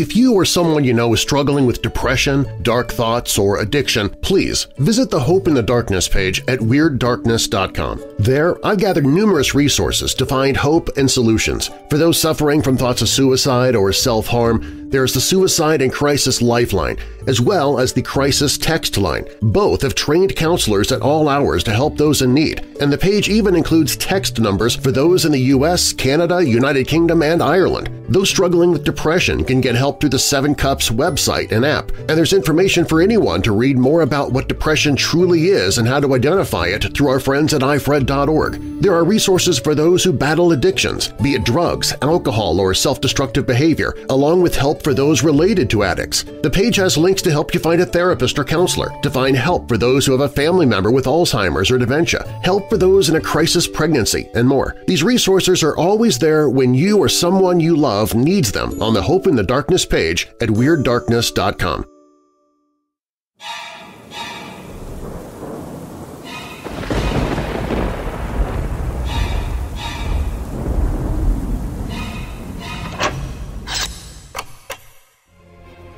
Interestingly, a more popular theory as to who made the suit has emerged within the last few years. According to some conspiracy theorists, the Patterson Bigfoot was actually a man wearing a suit created by master makeup artist John Chambers, who created the makeup for the classic film Planet of the Apes, along with numerous other makeup credits. The debunkers have fixed on Chambers for a couple of reasons, including his award-winning makeup effects for the movie and also for the fact that the movie finished filming on August 10, 1967, just a couple of months before Patterson's encounter. The idea is that Patterson could have easily rented one of the surplus monkey suits for his own purposes. Even though this seems somewhat plausible, the theory has its problems. For one thing, the Bigfoot in Patterson's film looks nothing like the apes that were created for the movie. The apes in Planet of the Apes were not suits, but were mostly facial makeup. The Bigfoot in Patterson's film does not resemble these apes at all. The idea that Chambers may have created the Bigfoot suit was apparently the result of director John Landis joking about it to some friends at a party. As anyone who knows anything about Hollywood knows, you can't take every rumor you hear seriously in that town. To complicate things further, Chambers repeatedly denied the claims until his death. He told interviewers that he was good, but not that good, in response to the story. It has been the general consensus that Chambers enjoyed having people think that he might have made the suit because it bolstered his skills as an artist. The truth is that it's very unlikely that he made it. In spite of this, the story lives on. To this day, the debate continues to rage. Many Bigfoot experts believe that it is valid footage of an unknown creature, but just as many people laugh when the subject is brought up. While I see that it might be possible for Chambers to have created the suit and helped to perpetrate a hoax, I really have to ask if it's plausible. I have no hard evidence to back up my opinion that the film is genuine. I have followed the debate for quite some time and have found nothing to convince me that this is a person wearing a costume. Based on the time period, I don't think that enough information has been made available to the general public for someone to have imitated a creature in the way that the Bigfoot moves in the Patterson film. Just because Chambers could, and this is debatable, have made the suit does not mean that he did. After the remarkable film footage obtained by Roger Patterson began making the rounds, the feeling in Bigfoot circles seemed to be that they were close to catching the animal. Over the years, there have been literally thousands of fraudulent footprints, photos, and film that have been discovered since Bigfoot entered the mainstream. While much of the alleged evidence appears dubious at best, other Bigfoot so-called evidence has managed to defy easy explanation. When such evidence appeared, it gave researchers the feeling that anything could happen next. In the wake of the Patterson film, the next major event to occur was in Bossburg, in the extreme northwest corner of Washington state. On November 24, 1969, near Bossburg's town dump, a butcher named Joseph Rhodes found a bizarre set of tracks. They appeared to belong to a creature that walked on 2 feet, one of which was deformed. The word spread quickly among Bigfoot researchers, including Renee Dayenden, a Canadian who spent decades conducting field investigations and interviews throughout the Northwest. He was a major advocate for the authenticity of the Patterson film, and the character of the French-Canadian Bigfoot hunter in the film Harry and the Hendersons was based on him. When Dayenden arrived in Bossburg, he found and covered one of the better pair of tracks. One clearly shows that the right foot that had made the track was deformed. It looked as if it had 2 bumps out to the side and only 4 toes showing. Using what he had available, a cardboard box, Dayenden casually preserved what many considered to be one of the best pieces of Bigfoot evidence ever found. From 700 miles away in western British Columbia, Bob Titmus, a taxidermist and Bigfoot researcher who taught Jerry Crew how to make plaster casts of the tracks at Bluff Creek in 1958, made his way to Bossburg. His behavior seemed eccentric to Dayenden, who wrote that Titmus went out and bought an 8-pound slab of beef and hung it in a tree. I believe that he was sitting out there at night in a panel truck watching the meat, thinking that if this thing was a cripple and was living off the garbage dump, when it came along he would just grab it by the arse and throw it in the truck and run off home with it. Another Bigfoot hunter named Norm Davis had a similar plan. He put out a big bowl of fruit in the hope of luring Bigfoot. Titmus left within 3 days. Dayenden and Davis became friendly and began sharing a trailer which they moved on to land that belonged to Ivan Marks, who had been part of the Tom Slick expedition to look for the Yeti a few years before. The 3 of them combined resources to continue the search around Bossburg. On December 13, 1969, after a significant snowfall, Dayenden, Marks, and a local man named Jim Hopkins went scouting for signs of Bigfoot around Roosevelt Lake. It was there that they stumbled upon a series of 1,089 tracks, the remains of the best footprints ever discovered in America. They measured 17.5 inches long and about 7 inches wide and seemed to indicate that the creature that left them had a right club foot, the result, some surmised, of a childhood injury. This minor detail seemed to rule out any chance of a fraud, for it's unlikely that any hoaxer would have gone to the trouble to include this deformity in such a huge number of tracks. The unusually long trail followed waterways, going around a lake and along a river.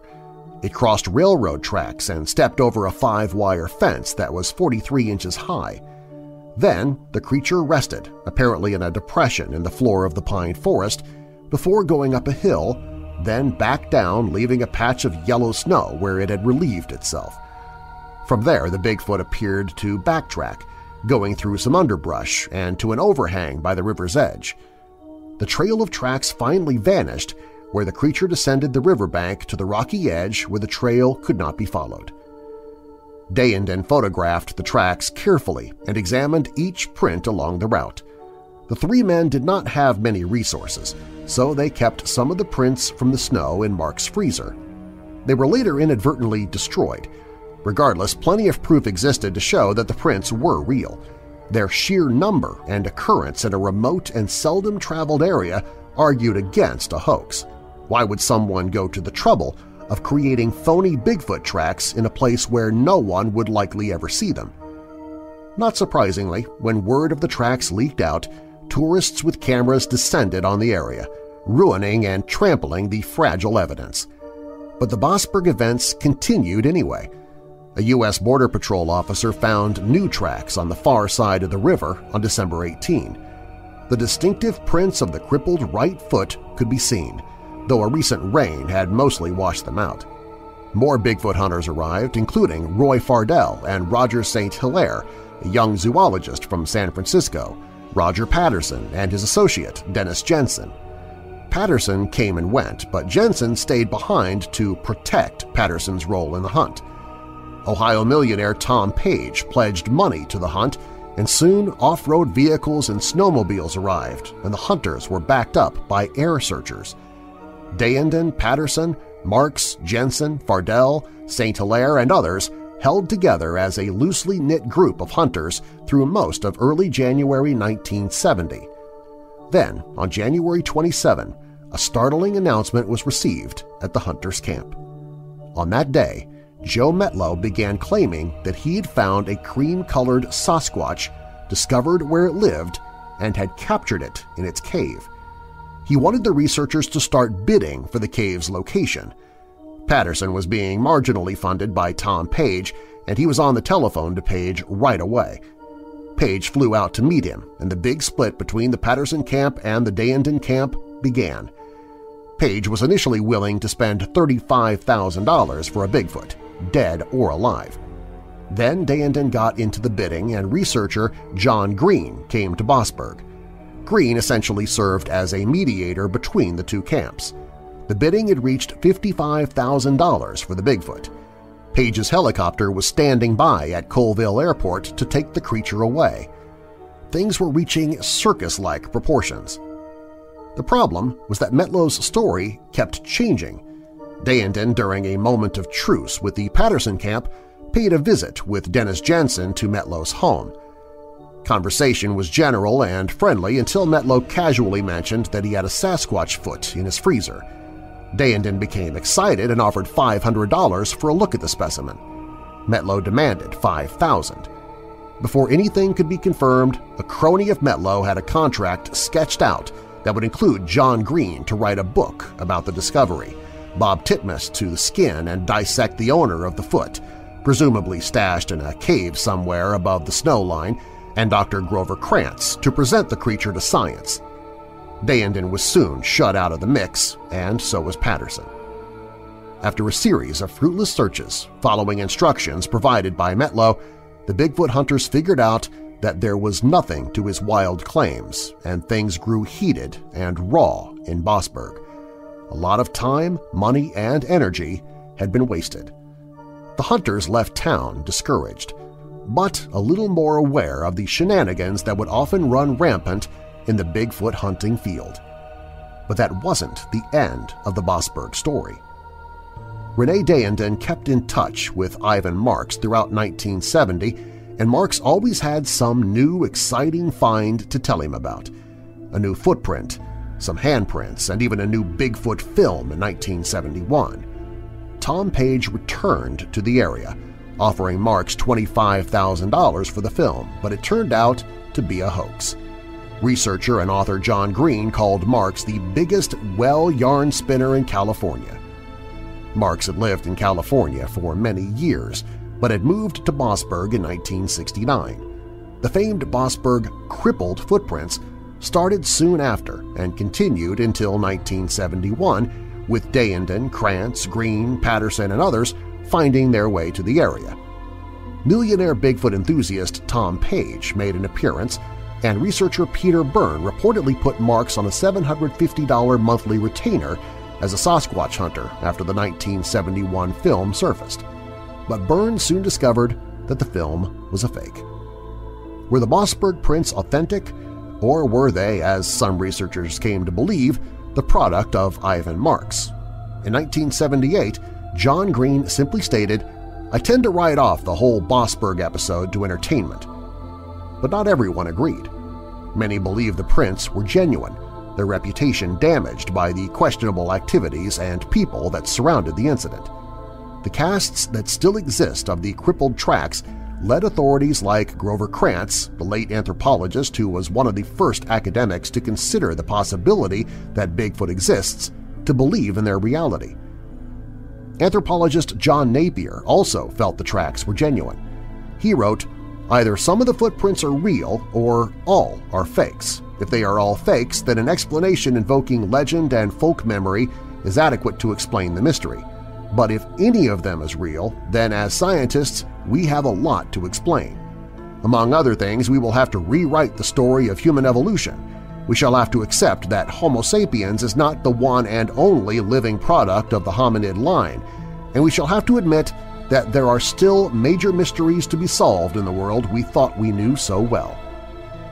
The Grover Krantz certified footprints have become famous in the Bigfoot community and have been largely accepted as authentic, at least to everyone who considers the possibility of the existence of Bigfoot. But the question still remains, was Ivan Marks merely lucky once and then attempted to stay in the limelight through hoaxes later on? Or was the Mossberg incident, from start to finish, just an entertaining episode that we can only view today as a cautionary tale? The reader will have to be the judge. Growing up in Illinois, and always being in search of the strange and unusual, I discovered the works of author Loren Coleman, another Central Illinois native who went on to write a number of books and articles on the state's mysterious monsters. Loren's passion for high strangeness was infectious, and I was soon tracking down the source of his stories, as well as stumbling into a few of my own. For more than a century, reports have filtered out of rural and southern Illinois about strange man-like beasts that resemble a cross between man and ape. Most witnesses talk of their odd appearance and the horrible odor that seems to accompany them. The stories of these Bigfoot creatures have been passed along from generation to generation and have long been chronicled by both professional and amateur researchers. There are so many reports of Bigfoot in Illinois that it is only rivaled by the Pacific Northwest for its number of creature sightings. Some of the classics of Bigfoot literature stem from Illinois, which makes it worth mentioning in this chapter. The earliest sighting that I could find from this region comes from Centerville in September 1883 and concerned a wild man that was seen in the nearby woods. He was described as a naked, roaming madman who had been roaming around the country for several days and had been causing intense excitement and consternation among the rural folk who lived in and around this small community. The man was described as having a long, dark beard, and his body was covered with matted hair. He had a tall, athletic form and a fierce look in his eyes that make him exceedingly unpleasant to meet in a lonely spot. The creature was first seen by the wife of Dr. John Saltenberger, who was returning home shortly after nightfall when she saw him creeping out of the orchard on her property. As he made a quick rush toward her horse and buggy, Mrs. Saltenberger lashed frantically at him with her whip and then snapped the reins. The horse picked up the pace, but the creature stayed close behind, and then, suddenly it leapt onto the back of the carriage. He only remained there for a few moments before jumping down and running into the woods. Needless to say, Mrs. Saltenberger was terrified by the encounter. The following day, her husband placed a telephone call to Belleville and asked the sheriff to come and capture the creature. He was joined in his hunt by several young men from the area, but despite a thorough search of the woods around Centerville, the monster never turned up. After that, the next reports date to around 1912. A woman named Beulah Schroet reported that she and her brothers had often encountered hairy creatures in the woods near their home outside of Effingham when they were children.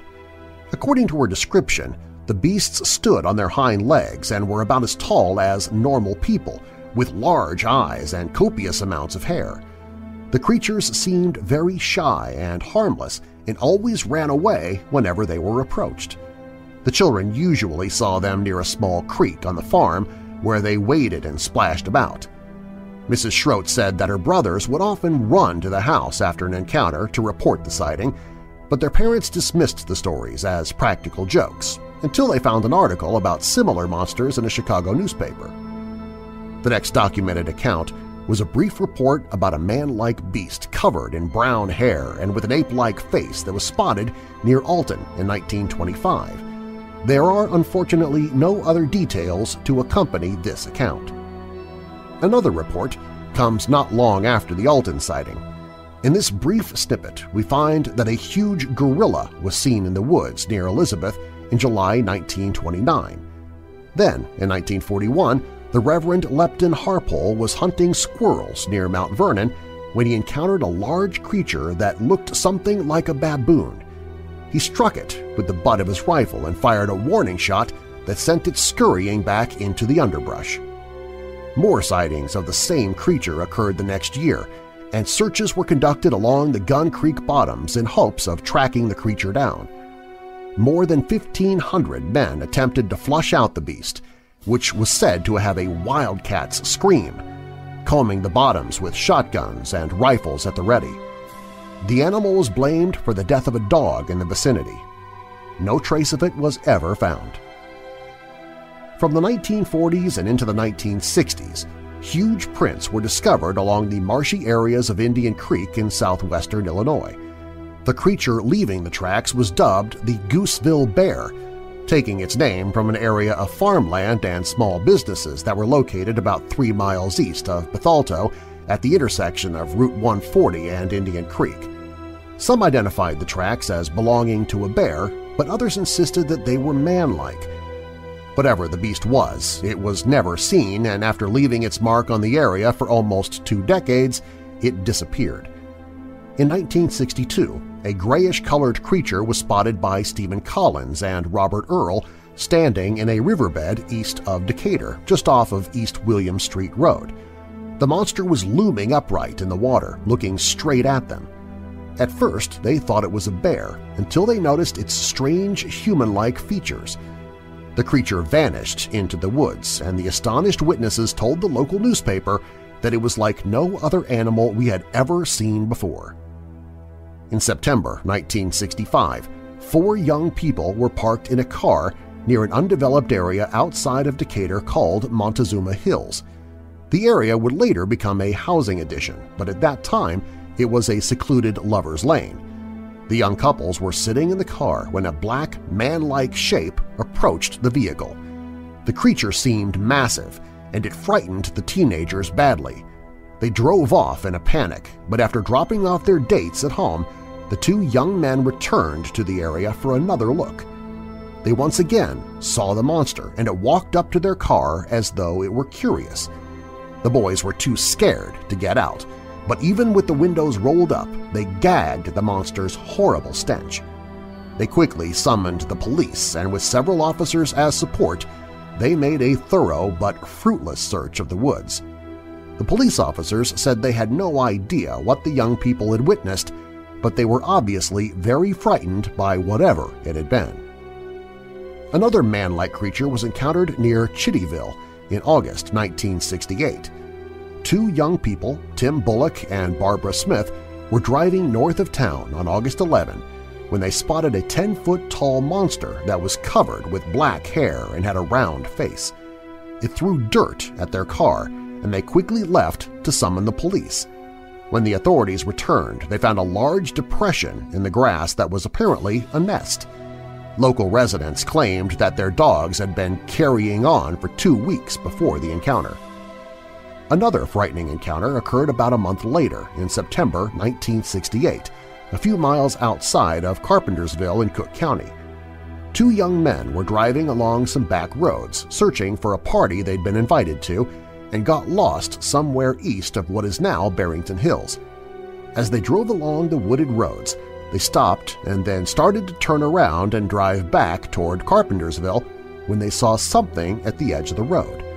A creature, which the witnesses stated was about as tall as our Ford van, started out across the roadway, about 15 to 20 feet in front of their vehicle. The creature had a long stride, stood upright, and was covered with dark brown, almost black hair that was matted and longer in some spots.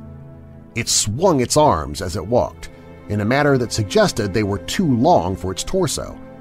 As it crossed the road, it turned and looked at the 2 men. Its face was covered with hair, except around the eyes, nose, and mouth. Its face was flat, they said, more like an ape's than a man's.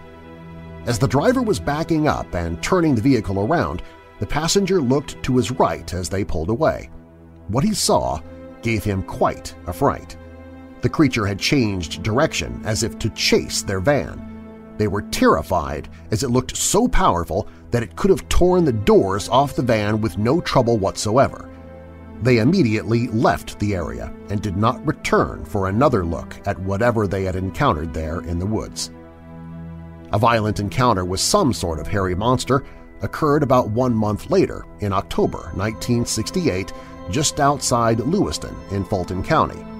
At about 9:30 p.m. one Friday evening, 3 high school boys in a truck were following a friend in his car near the Dutch Henry crossing. All at once, the boys in the truck were forced to stop as they saw their friend's car was now parked crossways in the road in front of them. In the headlights, they could see their friend lying on the road, seemingly unconscious. The boys got out of the car and were walking toward the other boy when something came out of the darkness and knocked them to the ground. Each time they tried to get up, they were knocked back down again. The boys later reported that whatever it was, it did not hit them with its fists, but backhanded them with terrific force. At one point, the boys managed to wrestle the creature to the ground, but it knocked them aside with ease. During the fighting, the first boy, whom the others had discovered lying on the ground, ran for the truck and locked the doors. He said he got a fairly good look at the creature and that it was not too tall but was very strongly built and seemed to be very hairy. Too terrified to get out of the truck, he remained there until something frightened the monster away. It vanished into the woods. The boys were not badly harmed, but they were shaken up, and the incident was reported to the local police. No trace of the creature was ever found. One of the strangest Illinois incidents took place in July 1970 near Farmer City. Early that spring, 3 sheep had been killed near town. Local officials dismissed it as the work of wild dogs, which had been known to roam the area. Outside the small town, near Salt Creek, was a 10-acre section of woods and fields that was a popular parking spot for teenagers. 3 teenagers decided to camp out there one night. Very late in the evening, they reported hearing something approaching their campsite in the tall grass. They turned a light in that direction and saw a huge black shape crouching near their tent. The shape had a pair of gleaming yellow eyes, which was a color that would be repeated in every account to follow. The terrified screams of the teenagers scared the creature, and all of them ran off in different directions. Stories about the Farmer City monster quickly spread.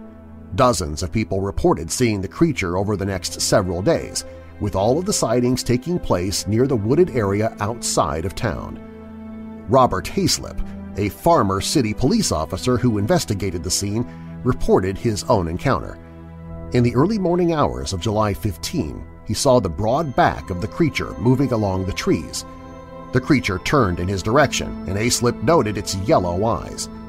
The local police chief, who until that point had been skeptical about the sightings, decided to close off the area. The creature was soon to move on. On July 24, a couple driving near Weldon Springs State Park outside of Clinton saw what looked like a huge bear in the river. Later, a policeman and a conservation officer found tracks along the water's edge that definitely did not belong to a bear. They were reportedly very large and human-like. A few days later, farther north, a woman caught the reflection of eyes with her car headlights as she was traveling outside Bloomington. She thought the eyes might belong to a dog that had been injured by a passing car, so she stopped and approached the ditch where she had seen the eyes shining. Suddenly, a large creature jumped out of the ditch and ran away on 2 legs. She was unsure about what she had seen, but whatever it was, it seemed ape-like. Later that same week, another witness reported seeing an identical creature near Hayworth. On August 11, 3 young men reported seeing a large, dark-haired creature near Waynesville, and 5 days later, Construction workers saw the creature near the same location. It ran across the highway in front of their truck and disappeared into the forest. That was the last report of the so-called Farmer City monster. One can't help but wonder if it continued its strange journey northwest across central Illinois. If it did, it was never reported again.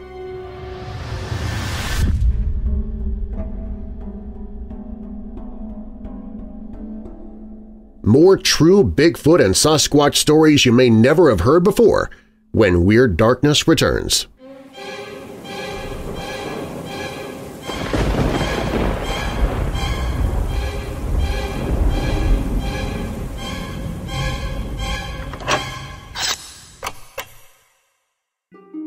Nothing goes better with chocolate than vanilla, and nothing goes better with the darkness than vampires. So we've combined all of them into a new blend of weird dark roast coffee called Very Vampilla. This bloody good blend combines a medium dark roast coffee with hints of chocolate, vanilla, and just a tad bit of dried cherry, too. So good, you'll want to sink your fangs into the fresh roasted bag itself. Weird Dark Roast Very Vampilla. The only thing at stake – bad pun – is your dissatisfaction with your old coffee. Sip it while the sun is down if you're one of the undead, or when the sun is up if you just feel dead and need a bit of a boost. Get your Weird Dark Roast Very Vampilla at WeirdDarkness.com/coffee. That's WeirdDarkness.com/coffee.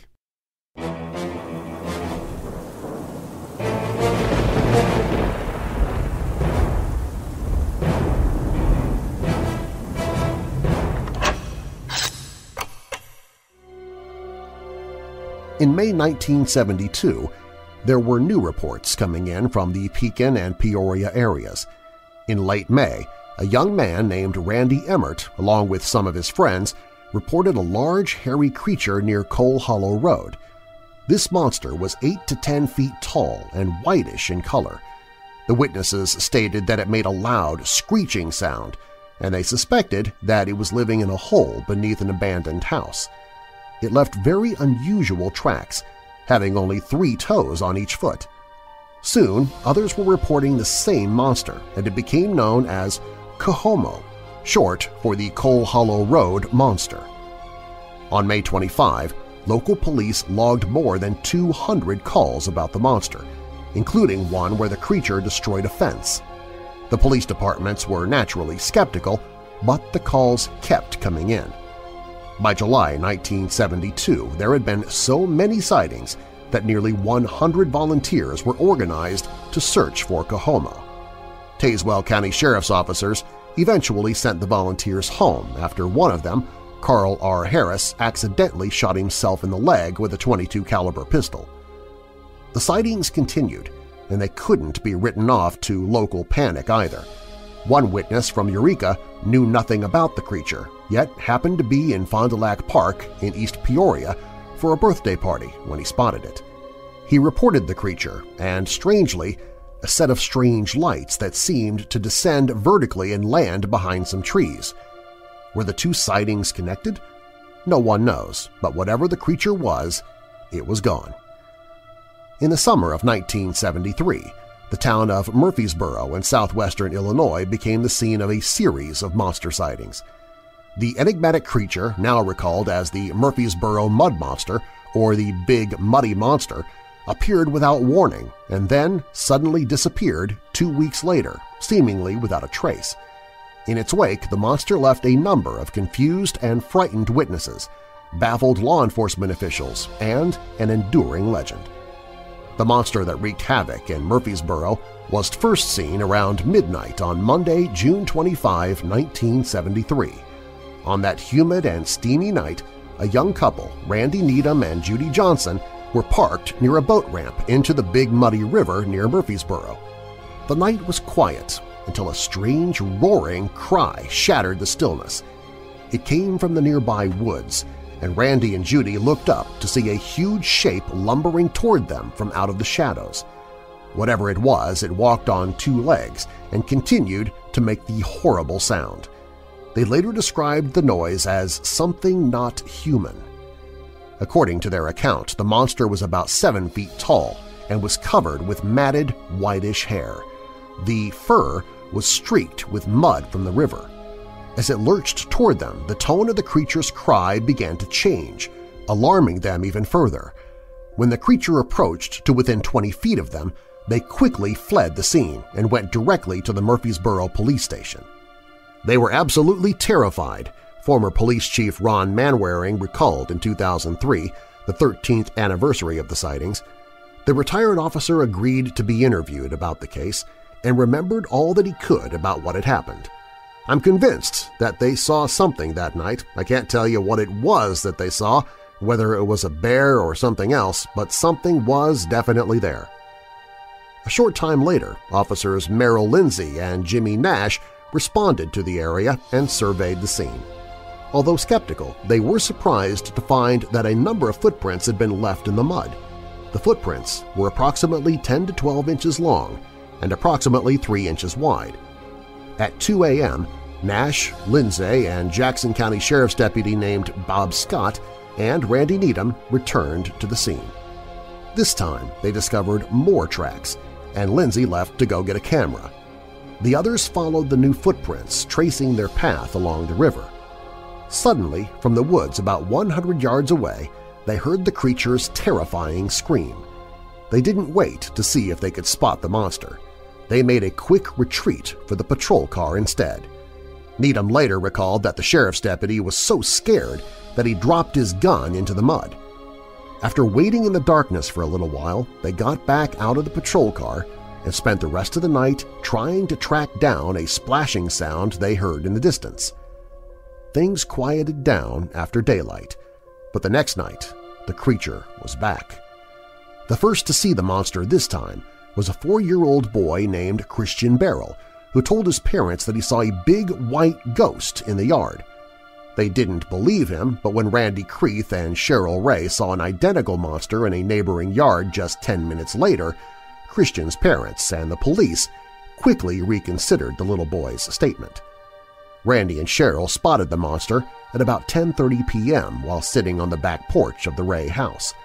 They heard the sound of something moving in the woods near the river and then spotted the muddy white creature staring at them with glowing pink eyes.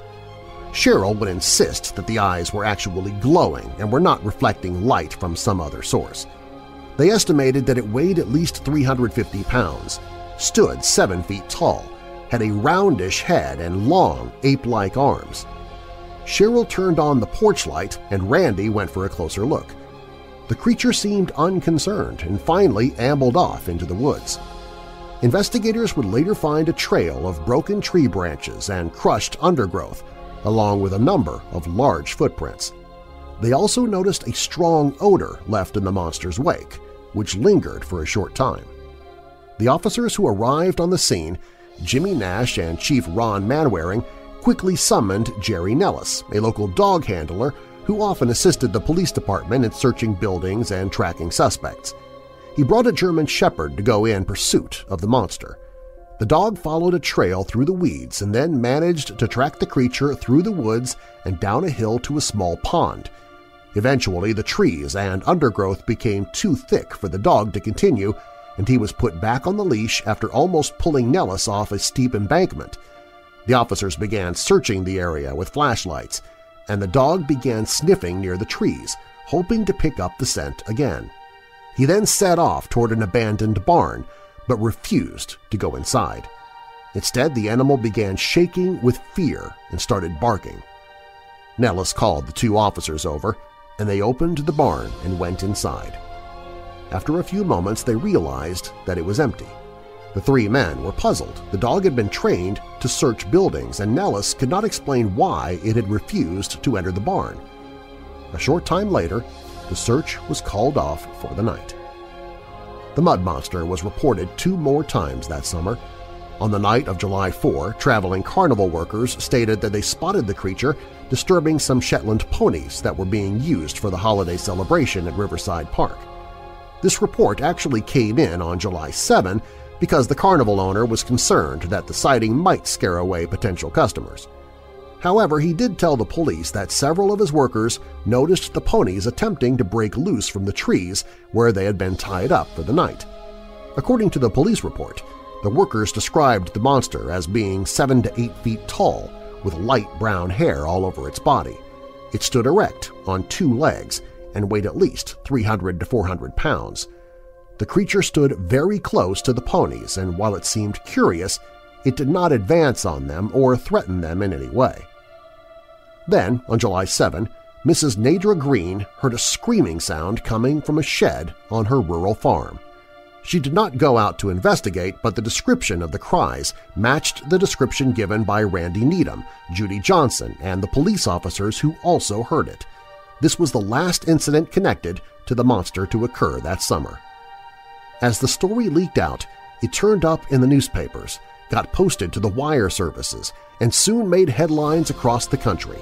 Even the New York Times sent a reporter to investigate. The story of the big, muddy monster made it around the world, and soon letters came pouring into Murfreesboro Police Department from as far away as South Africa. Researchers, curiosity seekers, and even scientists were pleading with the local authorities to release more information. They received letters from hunters and trappers who offered to track down the monster and kill or capture it. 2 men from Oregon offered to do the job and wrote that they would be willing to take on this adventure at only the cost of expenses and materials for doing so. Some wrote suggesting that the police try using bait to snare the creature. A Florida man suggested, "Why don't you put bread and cheese and eggs out for your creature? You would have a splendid attraction if you could have it in a little hut to show people." Assistant Professor Lee Van Valen from the University of Chicago's Biology Department also wrote to Chief Manwaring. "I've heard of your creature," his letter stated, "which could be of considerable scientific interest. There have been many reports of such animals, but no real specimens have been available for scientific study." Professor Van Valen went on to explain how the creature, if circumstances required shooting it, should be properly embalmed or preserved in good condition. The professor agreed to cover the necessary expenses to procure the monster for scientific study. In the end, all of the ideas and suggestions didn't matter, for the monster never returned to Murfreesboro. There was only one other sighting that could possibly have been the creature. It occurred in the fall of that same year, a number of miles southwest of town near the Mississippi River. A local truck driver told police that he saw a monster that resembled the Murfreesboro creature along the edge of the road. It vanished before he could get a good look at it, but it left behind a number of large tracks in the mud. The authorities made casts of the impressions, but they were unable to determine if they matched the previous footprints or were the work of a prankster. After that one last gasp, the big muddy monster simply faded away. So what was the Murfreesboro Mud Monster?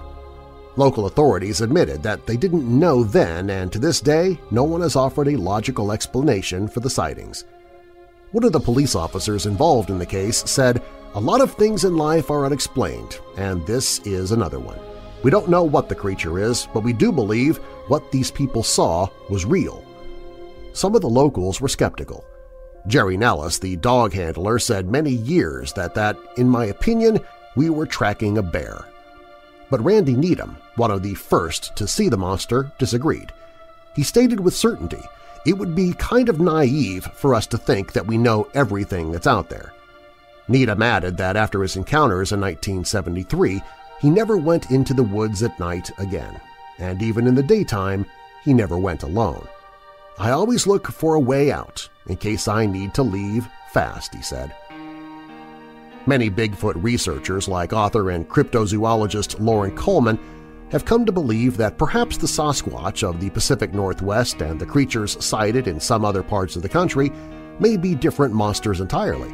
The creatures of many of the southern and central states, like the so-called skunk apes of Florida, seem to be different than the traditional Bigfoot.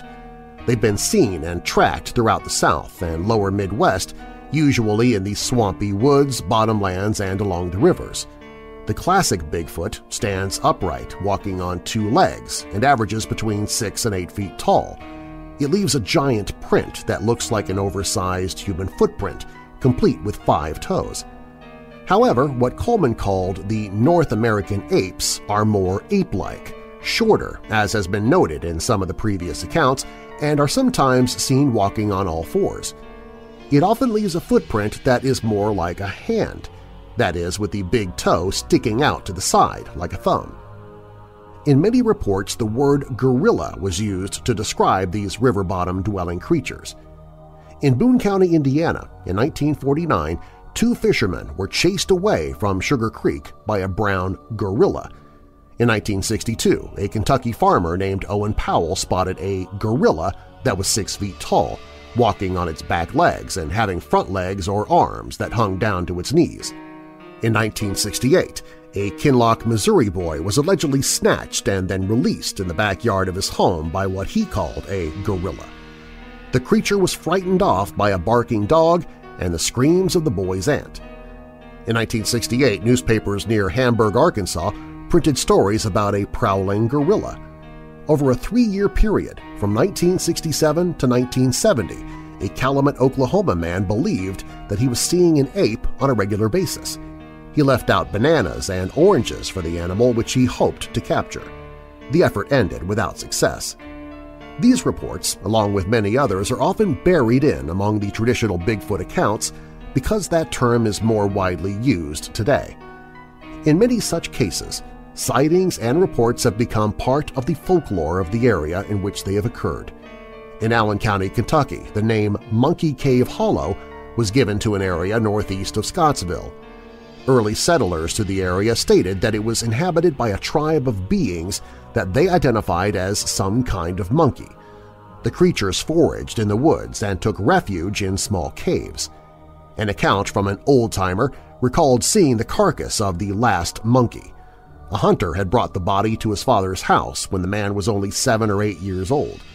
He could not remember exactly what it looked like after nearly 80 years, but said that the creature had hands and feet like a person, was about the same size as the boy. He had no tail but was covered in brown hair. In some cases, the old events become cloudy with the passage of time.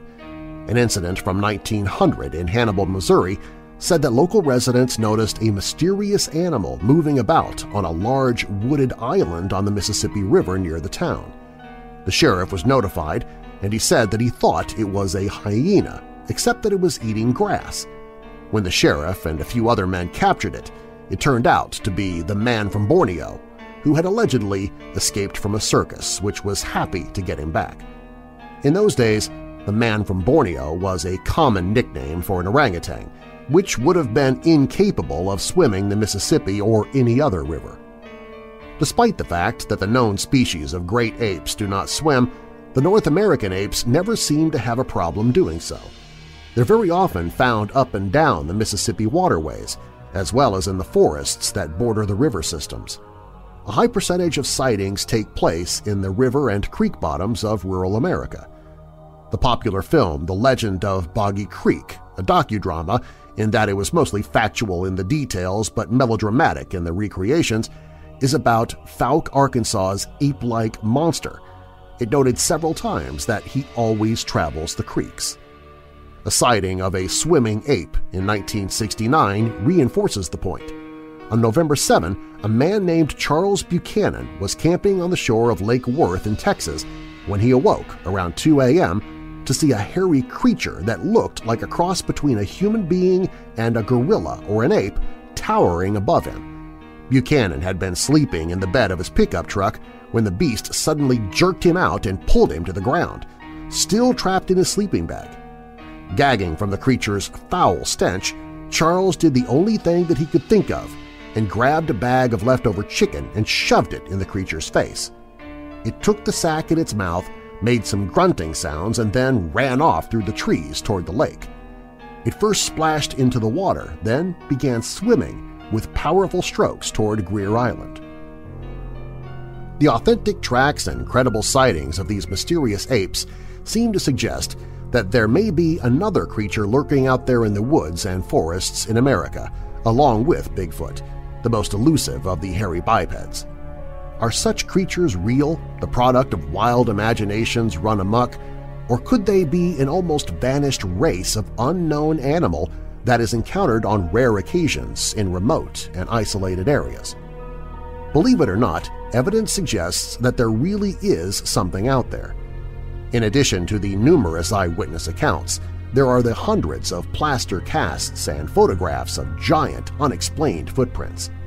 Other evidence that has been discovered consists of feces and hair samples that are either associated with sightings or may have been indicators of a Bigfoot's recent passing. Many of these samples seem to resist identification. But what about the body of a Bigfoot? Debunkers and skeptics say that Bigfoot cannot exist, for if it did, then someone would have found the corpse of one by now. Jeffrey Meldrum, an associate professor of anthropology at Idaho State University, disagrees. "Think about it," he said in an interview. "It's rare, reproduces infrequently, and if it's like other apes, it may live for 50 years. It's at the top of the food chain, so death most likely comes from natural causes. When an animal is ill or feeble, it'll hide somewhere safe, which makes it more difficult to find any remains. Scavengers strip the carcass and scatter the bones. Rodents chew up what's left for the calcium. Soil in the Northwest is acidic, which is conducive to plant fossilization but not to bones. They disintegrate." Beyond the physical evidence, there have also been recordings that have been made by Bigfoot hunters of what is alleged to be the voice of the creature itself. Many of the tapes have been analyzed, including one notable recording that was obtained on October 21, 1972, in California's High Sierra Mountains. That night, investigators recorded a series of moans, whines, growls, and grunts that were coming from the darkness. Two electronic specialists, one from the University of Wyoming and one from Rockwell International, came to the conclusion that the sounds came from more than one speaker, one or more of which is of larger physical size than an average human male. The formant frequencies found were clearly lower than for human data, and their distribution does not indicate that they were a product of human vocalization and tape speed alteration. But no matter how convincing the pieces of evidence might be, the real proof of the creature's existence would be not just capturing its footprints, but the creature himself. If someone could find one and bring it back, it would be the ultimate evidence that Bigfoot really exists. Today, there are still many researchers out there hunting for Bigfoot, hoping to bring back remains, tracks, or anything else that will prove these creatures exist. As mentioned already, the reader is asked to judge the existence of these creatures for himself. For short of solid evidence, we can only surmise that the mysterious giants are out there in the forests of the Northwest. Until one is found, though, they have to remain one of the greatest of the mysteries in the annals of the unexplained in America.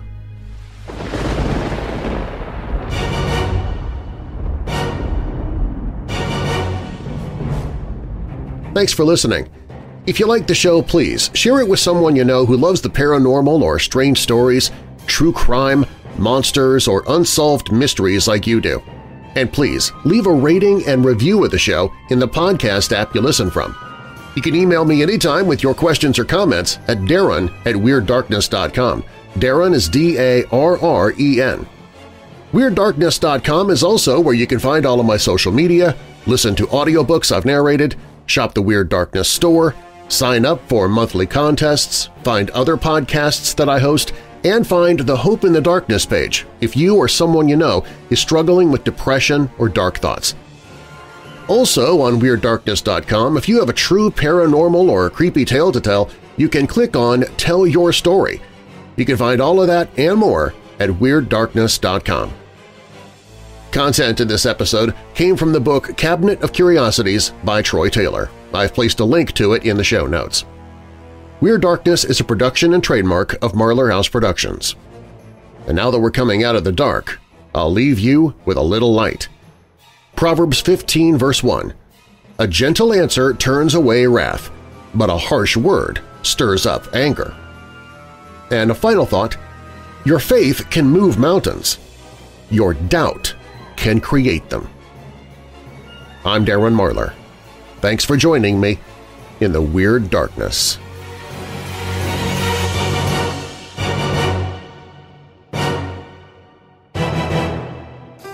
Hey Weirdos! Our next Weirdo Watch Party is coming up fast. It's Friday, February 9th.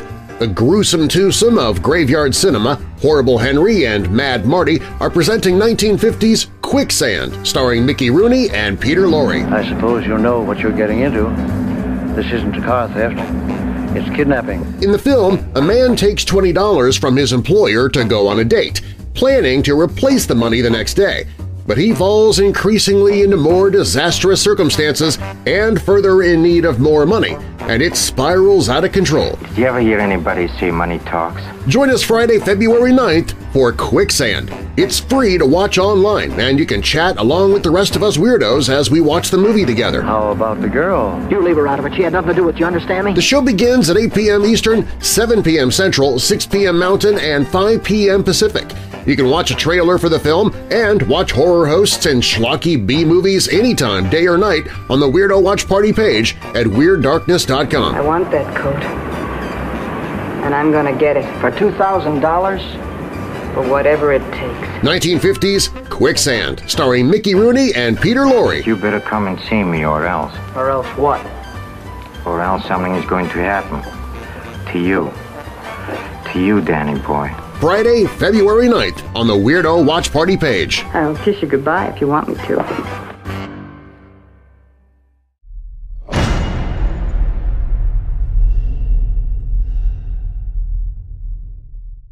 Hey Weirdos! Be sure to click the like button and subscribe to this channel and click the notification bell so you don't miss future videos. I post videos 7 days a week. And while you're at it, spread the darkness by sharing this video with someone you know who loves all things strange and macabre. If you want to listen to the podcast, you can find it at WeirdDarkness.com/listen.